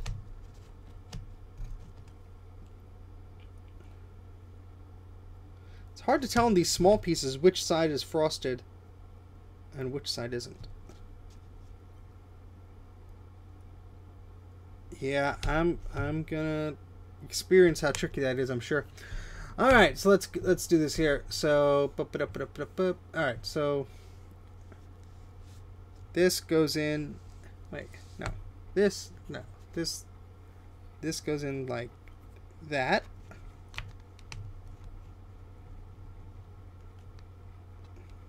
No. What the heck? Oh, I got these swapped around. That's why. Oops. Oops. Oopsie. I made an oopsie. Alright. Alright, so that's there. And then this one goes like this. Wait, no. Wait. Yeah. Oh. Okay. That was a little confusing. This guy goes like this.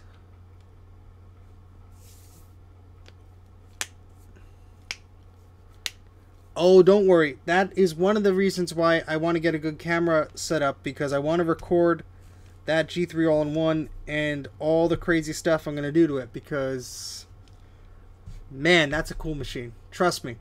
You have to be patient. More stuff is coming, but fun times for that. I have a lot of stuff planned for that machine. Trust me.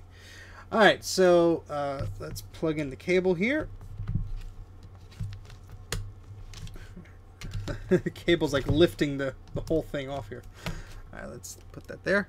No, I didn't get a component tester. This is the floppy MUJ.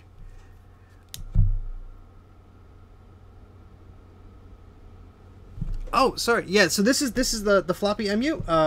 This is the little case that goes on it, which is a little harder than it looks to install. So I'm following an instruction set there, and I'll show it to you closer up once I get all the pieces in here. It's a little weird of how this goes together, but I mean that's just how it is, I guess. All right, so this goes like that. Okay. All right. Oh, and then we got these little button guys. Place the 4 plungers in. Oh, and then you put the top on. Okay, so all right, 1, 2, 3, and 4. This is all very shoddy looking, but I'm sure with the screws in it, it'll look fine.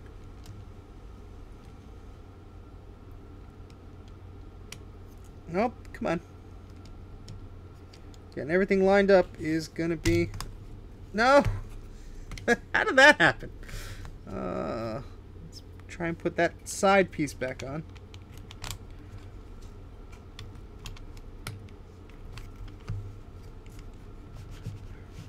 I need to like wiggle that, because the top buttons are not aligning to let this case close.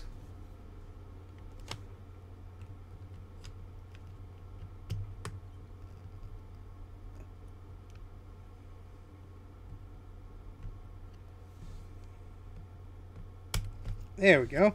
Maybe. There we go. Yay. Oh, thank you, Justin. I greatly appreciate that. Eep. You get that is going to help me buy well, obviously I have to put more funds towards that, but you know what I mean. The sentiment is greatly appreciated. Thank you, thank you, thank you. Thank you very much. Where do you put the screws? Oh, I have to take... Oh, darn it. I didn't take the film off of the screen. You know what? I'm going to leave the film on the screen because I'm going to end up breaking it. Or scratching it. Let me just take this little thing off there. Because I don't need to be sharp. Or how do I... Come on.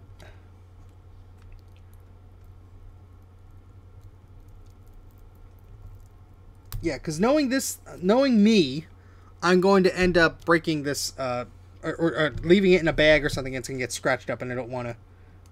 And of course, now I got to redo this part. Ah! But it's not like I'm going to be watching movies on this screen or anything. It's purely a functional thing, so I don't care if it's if it has a film over it. Okay, that was much. Oop, now the left side is falling out. No. Go back, please. Okay, let's try this again. Send an email with pictures of the adapter after this stream, which I can find such a stand for my eMac. Yeah, the swivel stands for the eMacs do come up quite often on eBay, and sometimes they're only like 20 bucks. So you just got to be patient with that stuff, and you will find them. But, yeah. Alright, so I got to carefully hold this sandwich together and put these screws in through the bottom. Let me just do one corner right now. Alright, Dana, so if you're still watching, that wasn't too bad. That wasn't too bad.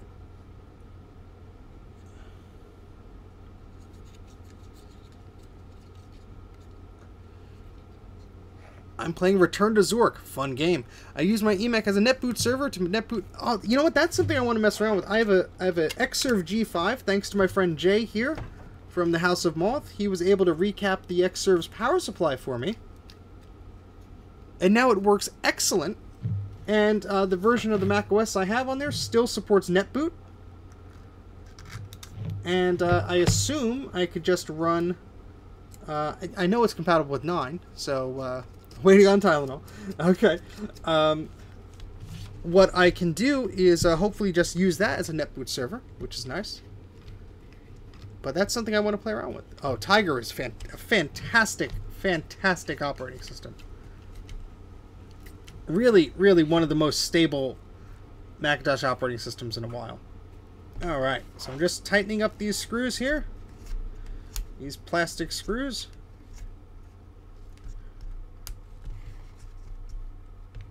Just tighten that one. Okay, and then the last one over here. And then I'll show you guys a close-up of what this thing looks like. Thank you very much, Tara. I am a stable genius. Alright, so that's what we assembled here, so... Yep, it's, they're still wiggly, which is good. Alright, so yeah, here's our final assembled floppy MU. I just have to take the plastic out of there. But, yeah. Not bad. Very cool. Let's get to the microscope camera, because why the heck not? And I'll show you my attempt to maybe remove some of that stuff. Why isn't this show... OBS just hates me today. Nothing wants to work. The camera for the microscope doesn't want to work. All right, never mind. Screw that. We're not going to show it. Sorry. Let me keep reading. Sorry. I skimmed through the chat here. You could use any pre 10.6 or 10.5. Don't call it Bootmania. Oh, okay, cool. PowerBooks with a macOS 9.2 on them at the moment. That's a good system for those, but 8.6 is also nice also. Yeah, it is like a little frosted case, obviously, but I do like the look of it. I thought maybe clear would be nice, but I do like the frosted. I would put LED lights in the case. Well, when it is on, there is a light, so that's good. Yeah, Xers are loud, which is why mine is in the basement, so it doesn't bother anybody but the bunnies. I don't think they mind. I had a toothpick around here for when I was putting the solder mask on. If it's still here, I think I'll use that to get the rest of the stuff off of here. Maybe. I've never played with AUX. I've never had a machine that could support it that I was able to set up at the time. Not that I haven't wanted to play around with it, I just never got around to it. Do you have a holy grail machine you need? Nothing I need. I have a huge collection of crap already. It would be cool to get like a Macintosh Portable or 20th anniversary Mac or something like that, but I don't need any of them. Unless they're at a good price or someone's going to trade me something, I'm not like, oh my god, I need that. A Quadra 900 or the 950s. I don't have those. Those would be cool. But I'm not like actively looking for them because I don't have a lot of space left. Trust me. Tara knows. Uh, and so yeah. Okay, I'm just getting these with my fingernails. It's not too bad. I don't want to use a metal tool and scratch up the case I just put together. You know, yeah, that's. I guess you could use a PC. Yeah, that's. I mean, sort of sacrilegious, but I guess if you don't care, a netboot server is a netboot server is a netboot server. So, oh, this is coming out cool.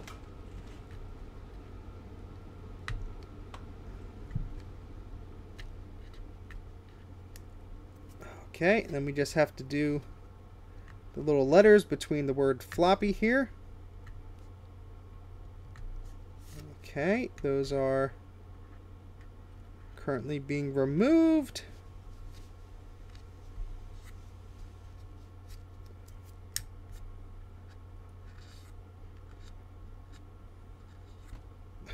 I almost like it with his little face outlined there, the little Happy Mac guy. I do have a Mac museum. See, Tara's been here. Tara's a good old friend, and she's seen all my crap in person. Oh boy, you know, yeah, I believe it. Mac would boot faster off of Ethernet probably if the disk array on the server is fast enough. But yeah, I almost like him having the little mask on there. It's kind of cool. I don't know. Maybe I should not leave it there. But anyway, let's test it. We put the damn thing together. Let's put the Macintosh. And I don't know what this little square thing is for. It wasn't in the. It wasn't in the list here, was it? Oh, I know there's a smile underneath the mask. I'm just being silly. Yeah, I don't know what this little cube is for. This little guy. Oh, little cube will go over there for now. Alright, we'll take the mask off because it does look a little silly.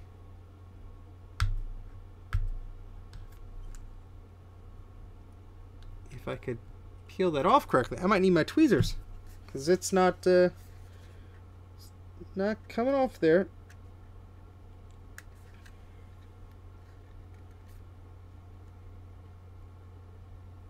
Oh, there it is. Oh, it's a perfect little Happy Mac.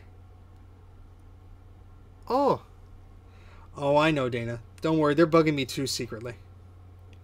We're gonna just put that over here. I'm gonna give Mackie a little friend on the back of him. There. I save weird things. Okay, so let's oh boy. Let's get this machine back up here.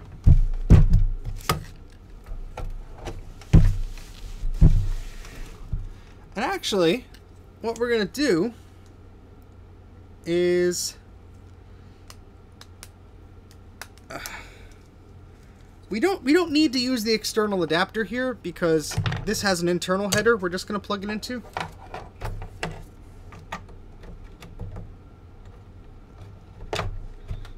Alright. Now you're gonna see this computer boot up so fast you're not even gonna, after it does the memory check, this thing is gonna boot up stupid fast because we're gonna boot it up on system 6. We're gonna boot it up on system 6. This is gonna go blazing fast, guys. So hold on to your hats. Hold on to your butts.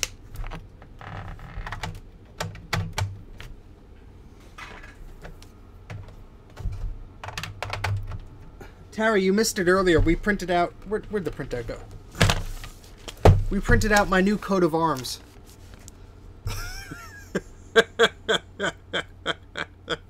On a dot matrix printer that's older than I am.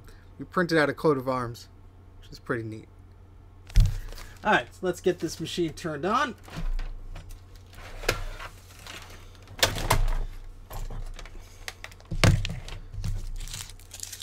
Get all this paper out of the way.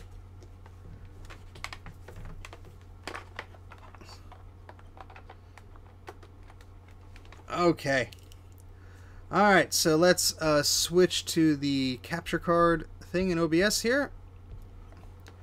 And we are going to... Well, we need the video cable plugged in, don't we?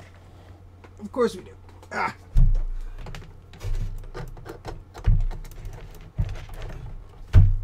And we need a power cable. And then we'll be good to go. Alright. Let's turn it on. Alright. Then we got our little screen here, which is tilted. The screen's tilted slightly, but whatever. I'm not opening up to fix it right now. Alright, so we should see something on the screen in a moment or so. It's doing the memory check right now. There's 32 megs of memory in there, so it's going to take a little bit. But once it does, it should boot off of that SCSI drive at lightning speed.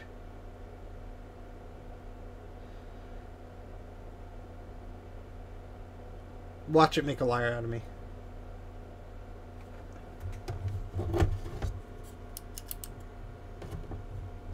Sometimes you just have to reseat that SD card.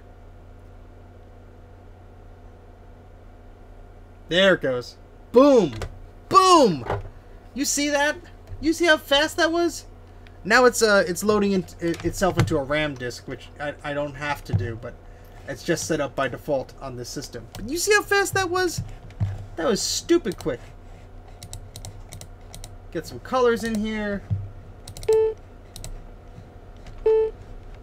Alright, this system is stupid quick right now. Oh boy. Alright, so what we're going to do is we're going to select a floppy disk here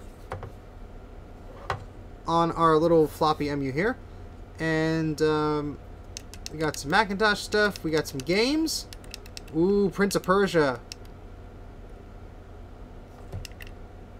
Let's load that up. Let's see if that works. There it is. Prince of Persia Color. Well, so the SCSI2SD is booting it. Let's just be clear. The SCSI2SD adapter is booting the system, but the floppy MU I'm using as a floppy disk. But yeah, with the SCSI2SD adapter on System 6, really quick. I do not have a Lisa or Macintosh XL, so I do not have anything with a Twiggy drive, unfortunately. M1 speeds on a Macintosh 2 CI.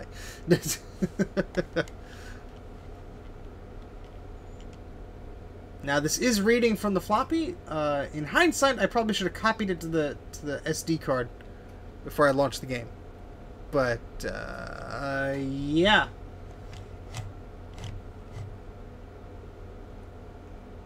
It's still reading.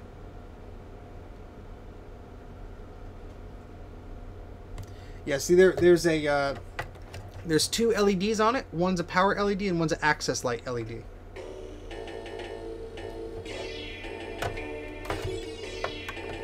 I love this game. Motorola 1. I love it. Right, let's see how terrible I am at this game. Let's see if I'm worse than Mike. Probably.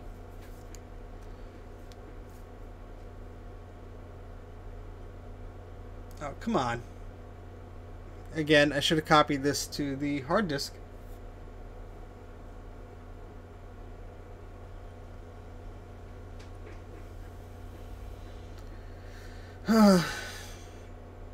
It's not the computer's fault. It's the user error. All right.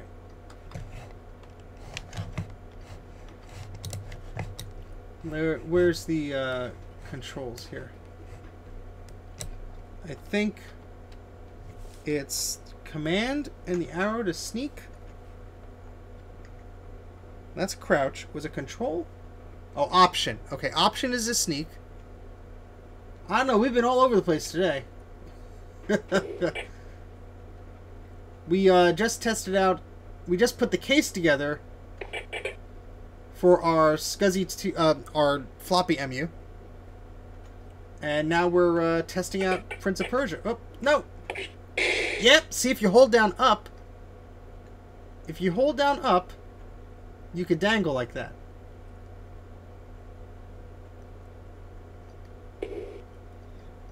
Alright, let's go get the sword.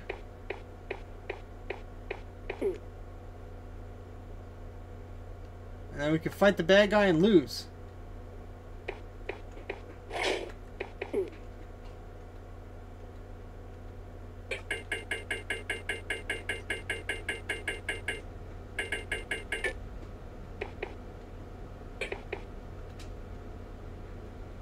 Slow and steady keeps you away from the spikes.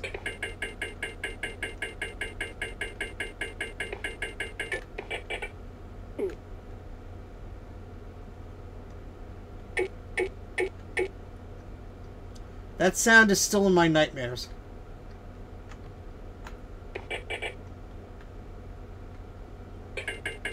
I think there's a potion down there.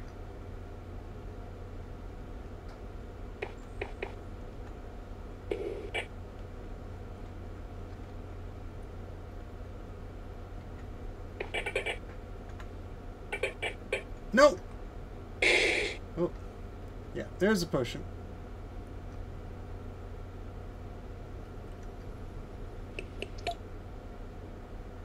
Doesn't do anything. I'm at full health anyway.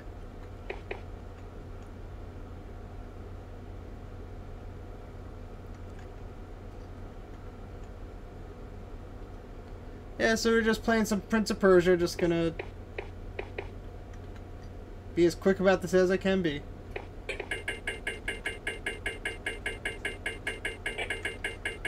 I had to avoid that button because I would have closed the gate as soon as I got it. Oh, this is fun.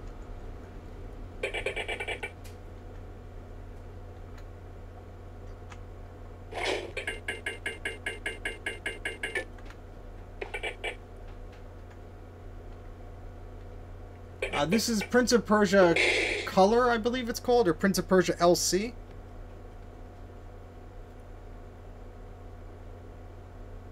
Yeah, I'd say 95, 96 is, and I'd have to look back at my notes and stuff from videos I'm making, but I'd have to say really around 94 through 96 were very, very difficult times for them. I'd say they lost their way somewhere around there. I'd have to look at specific examples to make an informed discussion. But yes, we have our sword now, and we could get it out by pushing, was it Control? Where's Control? Control? Maybe Tab? Oh, no, I think the sword automatically comes out when you're about to fight. Did I just pause it?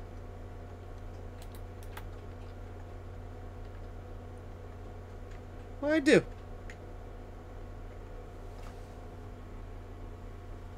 What happened? It like kind of froze up, but it didn't. Is this the version that runs on the SE or Plus? Yes. So there's two versions of the game, but what the heck? Did I push a wrong button here? Is that seeking? No. Did it try and load the screensaver or something?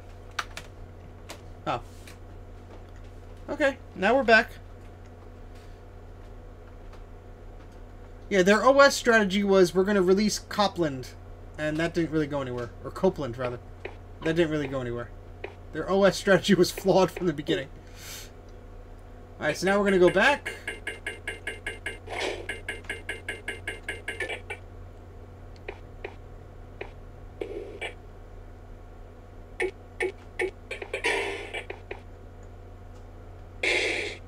This game is all about memorization.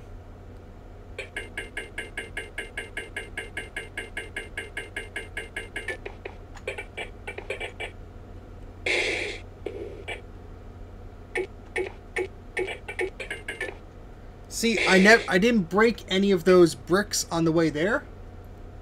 So now it was easier for me to get back. I don't think I've read his book. Well, I definitely haven't read it. I don't know if I have it. I have to check if I have a PDF of it or something. Definitely something I should read at some point.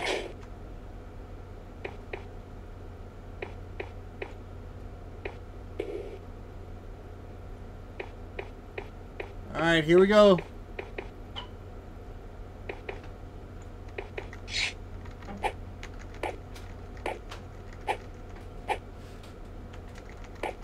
Got him! Woohoo!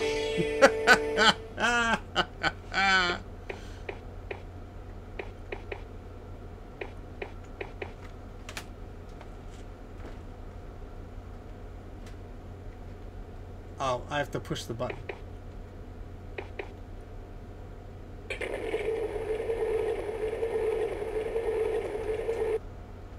The poke of Zorro.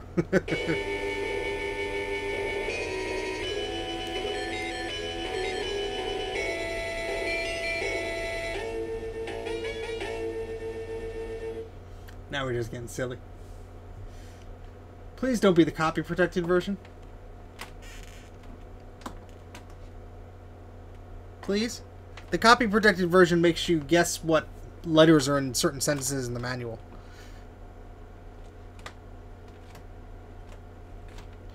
Yeah, he was an interesting fellow.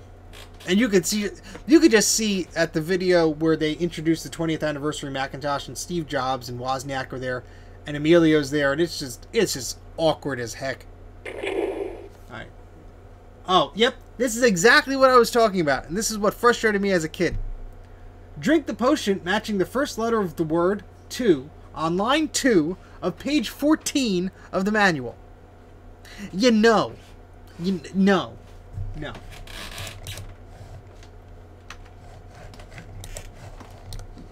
And I can't even save the game. Alright, where's Macintosh Garden? Do they got the manual? Oh, gosh.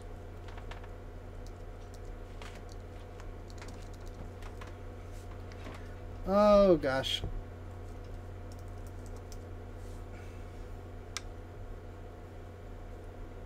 I don't know if the Power Books did, to be honest. But I'm not an expert on those. It could very well just be have a bad cap somewhere. Would help if I could spell.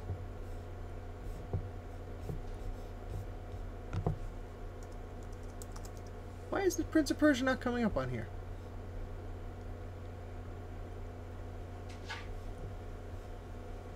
Huh. I guess Prince of Persia is maybe not on the Macintosh Garden? Or maybe I have to search by the author to be more specific.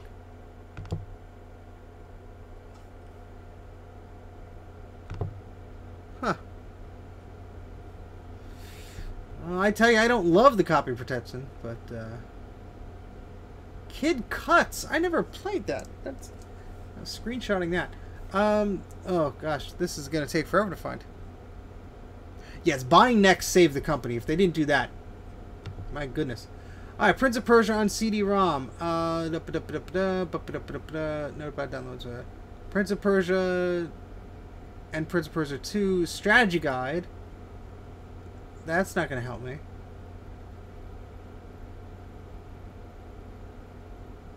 Oh, here's Prince of Persia.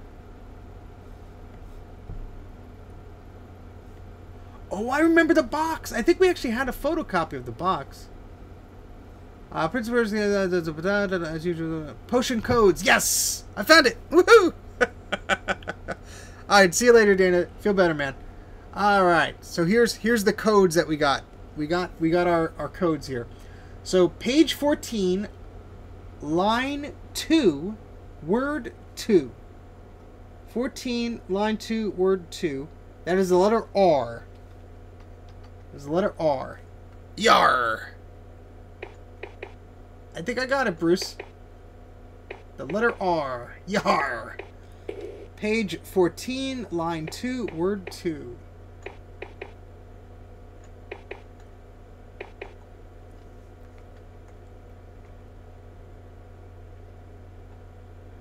I remember guessing it once, and I was very excited.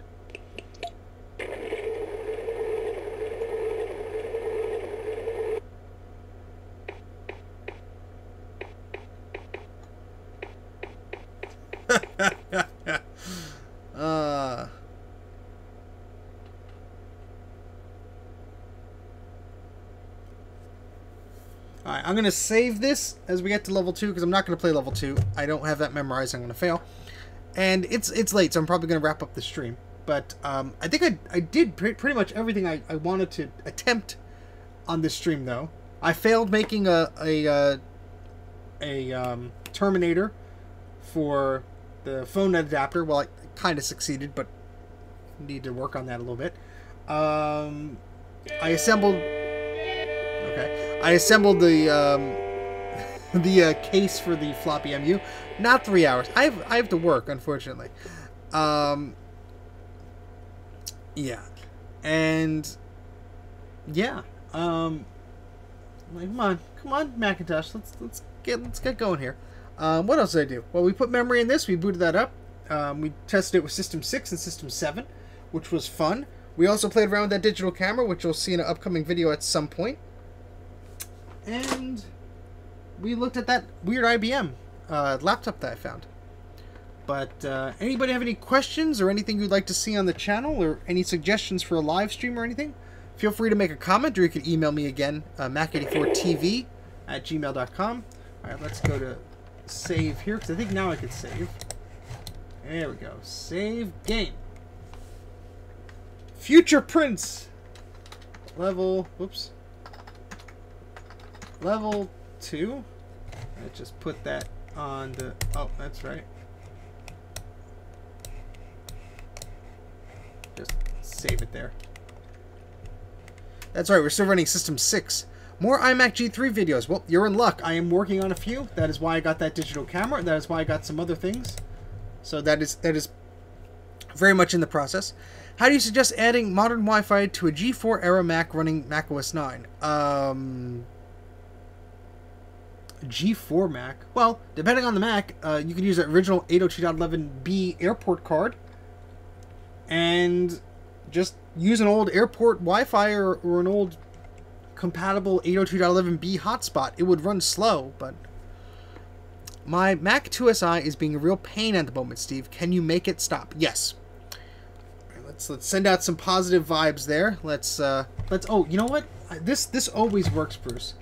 If we go here, and we see, you have to talk the Macintosh's language. So if we open up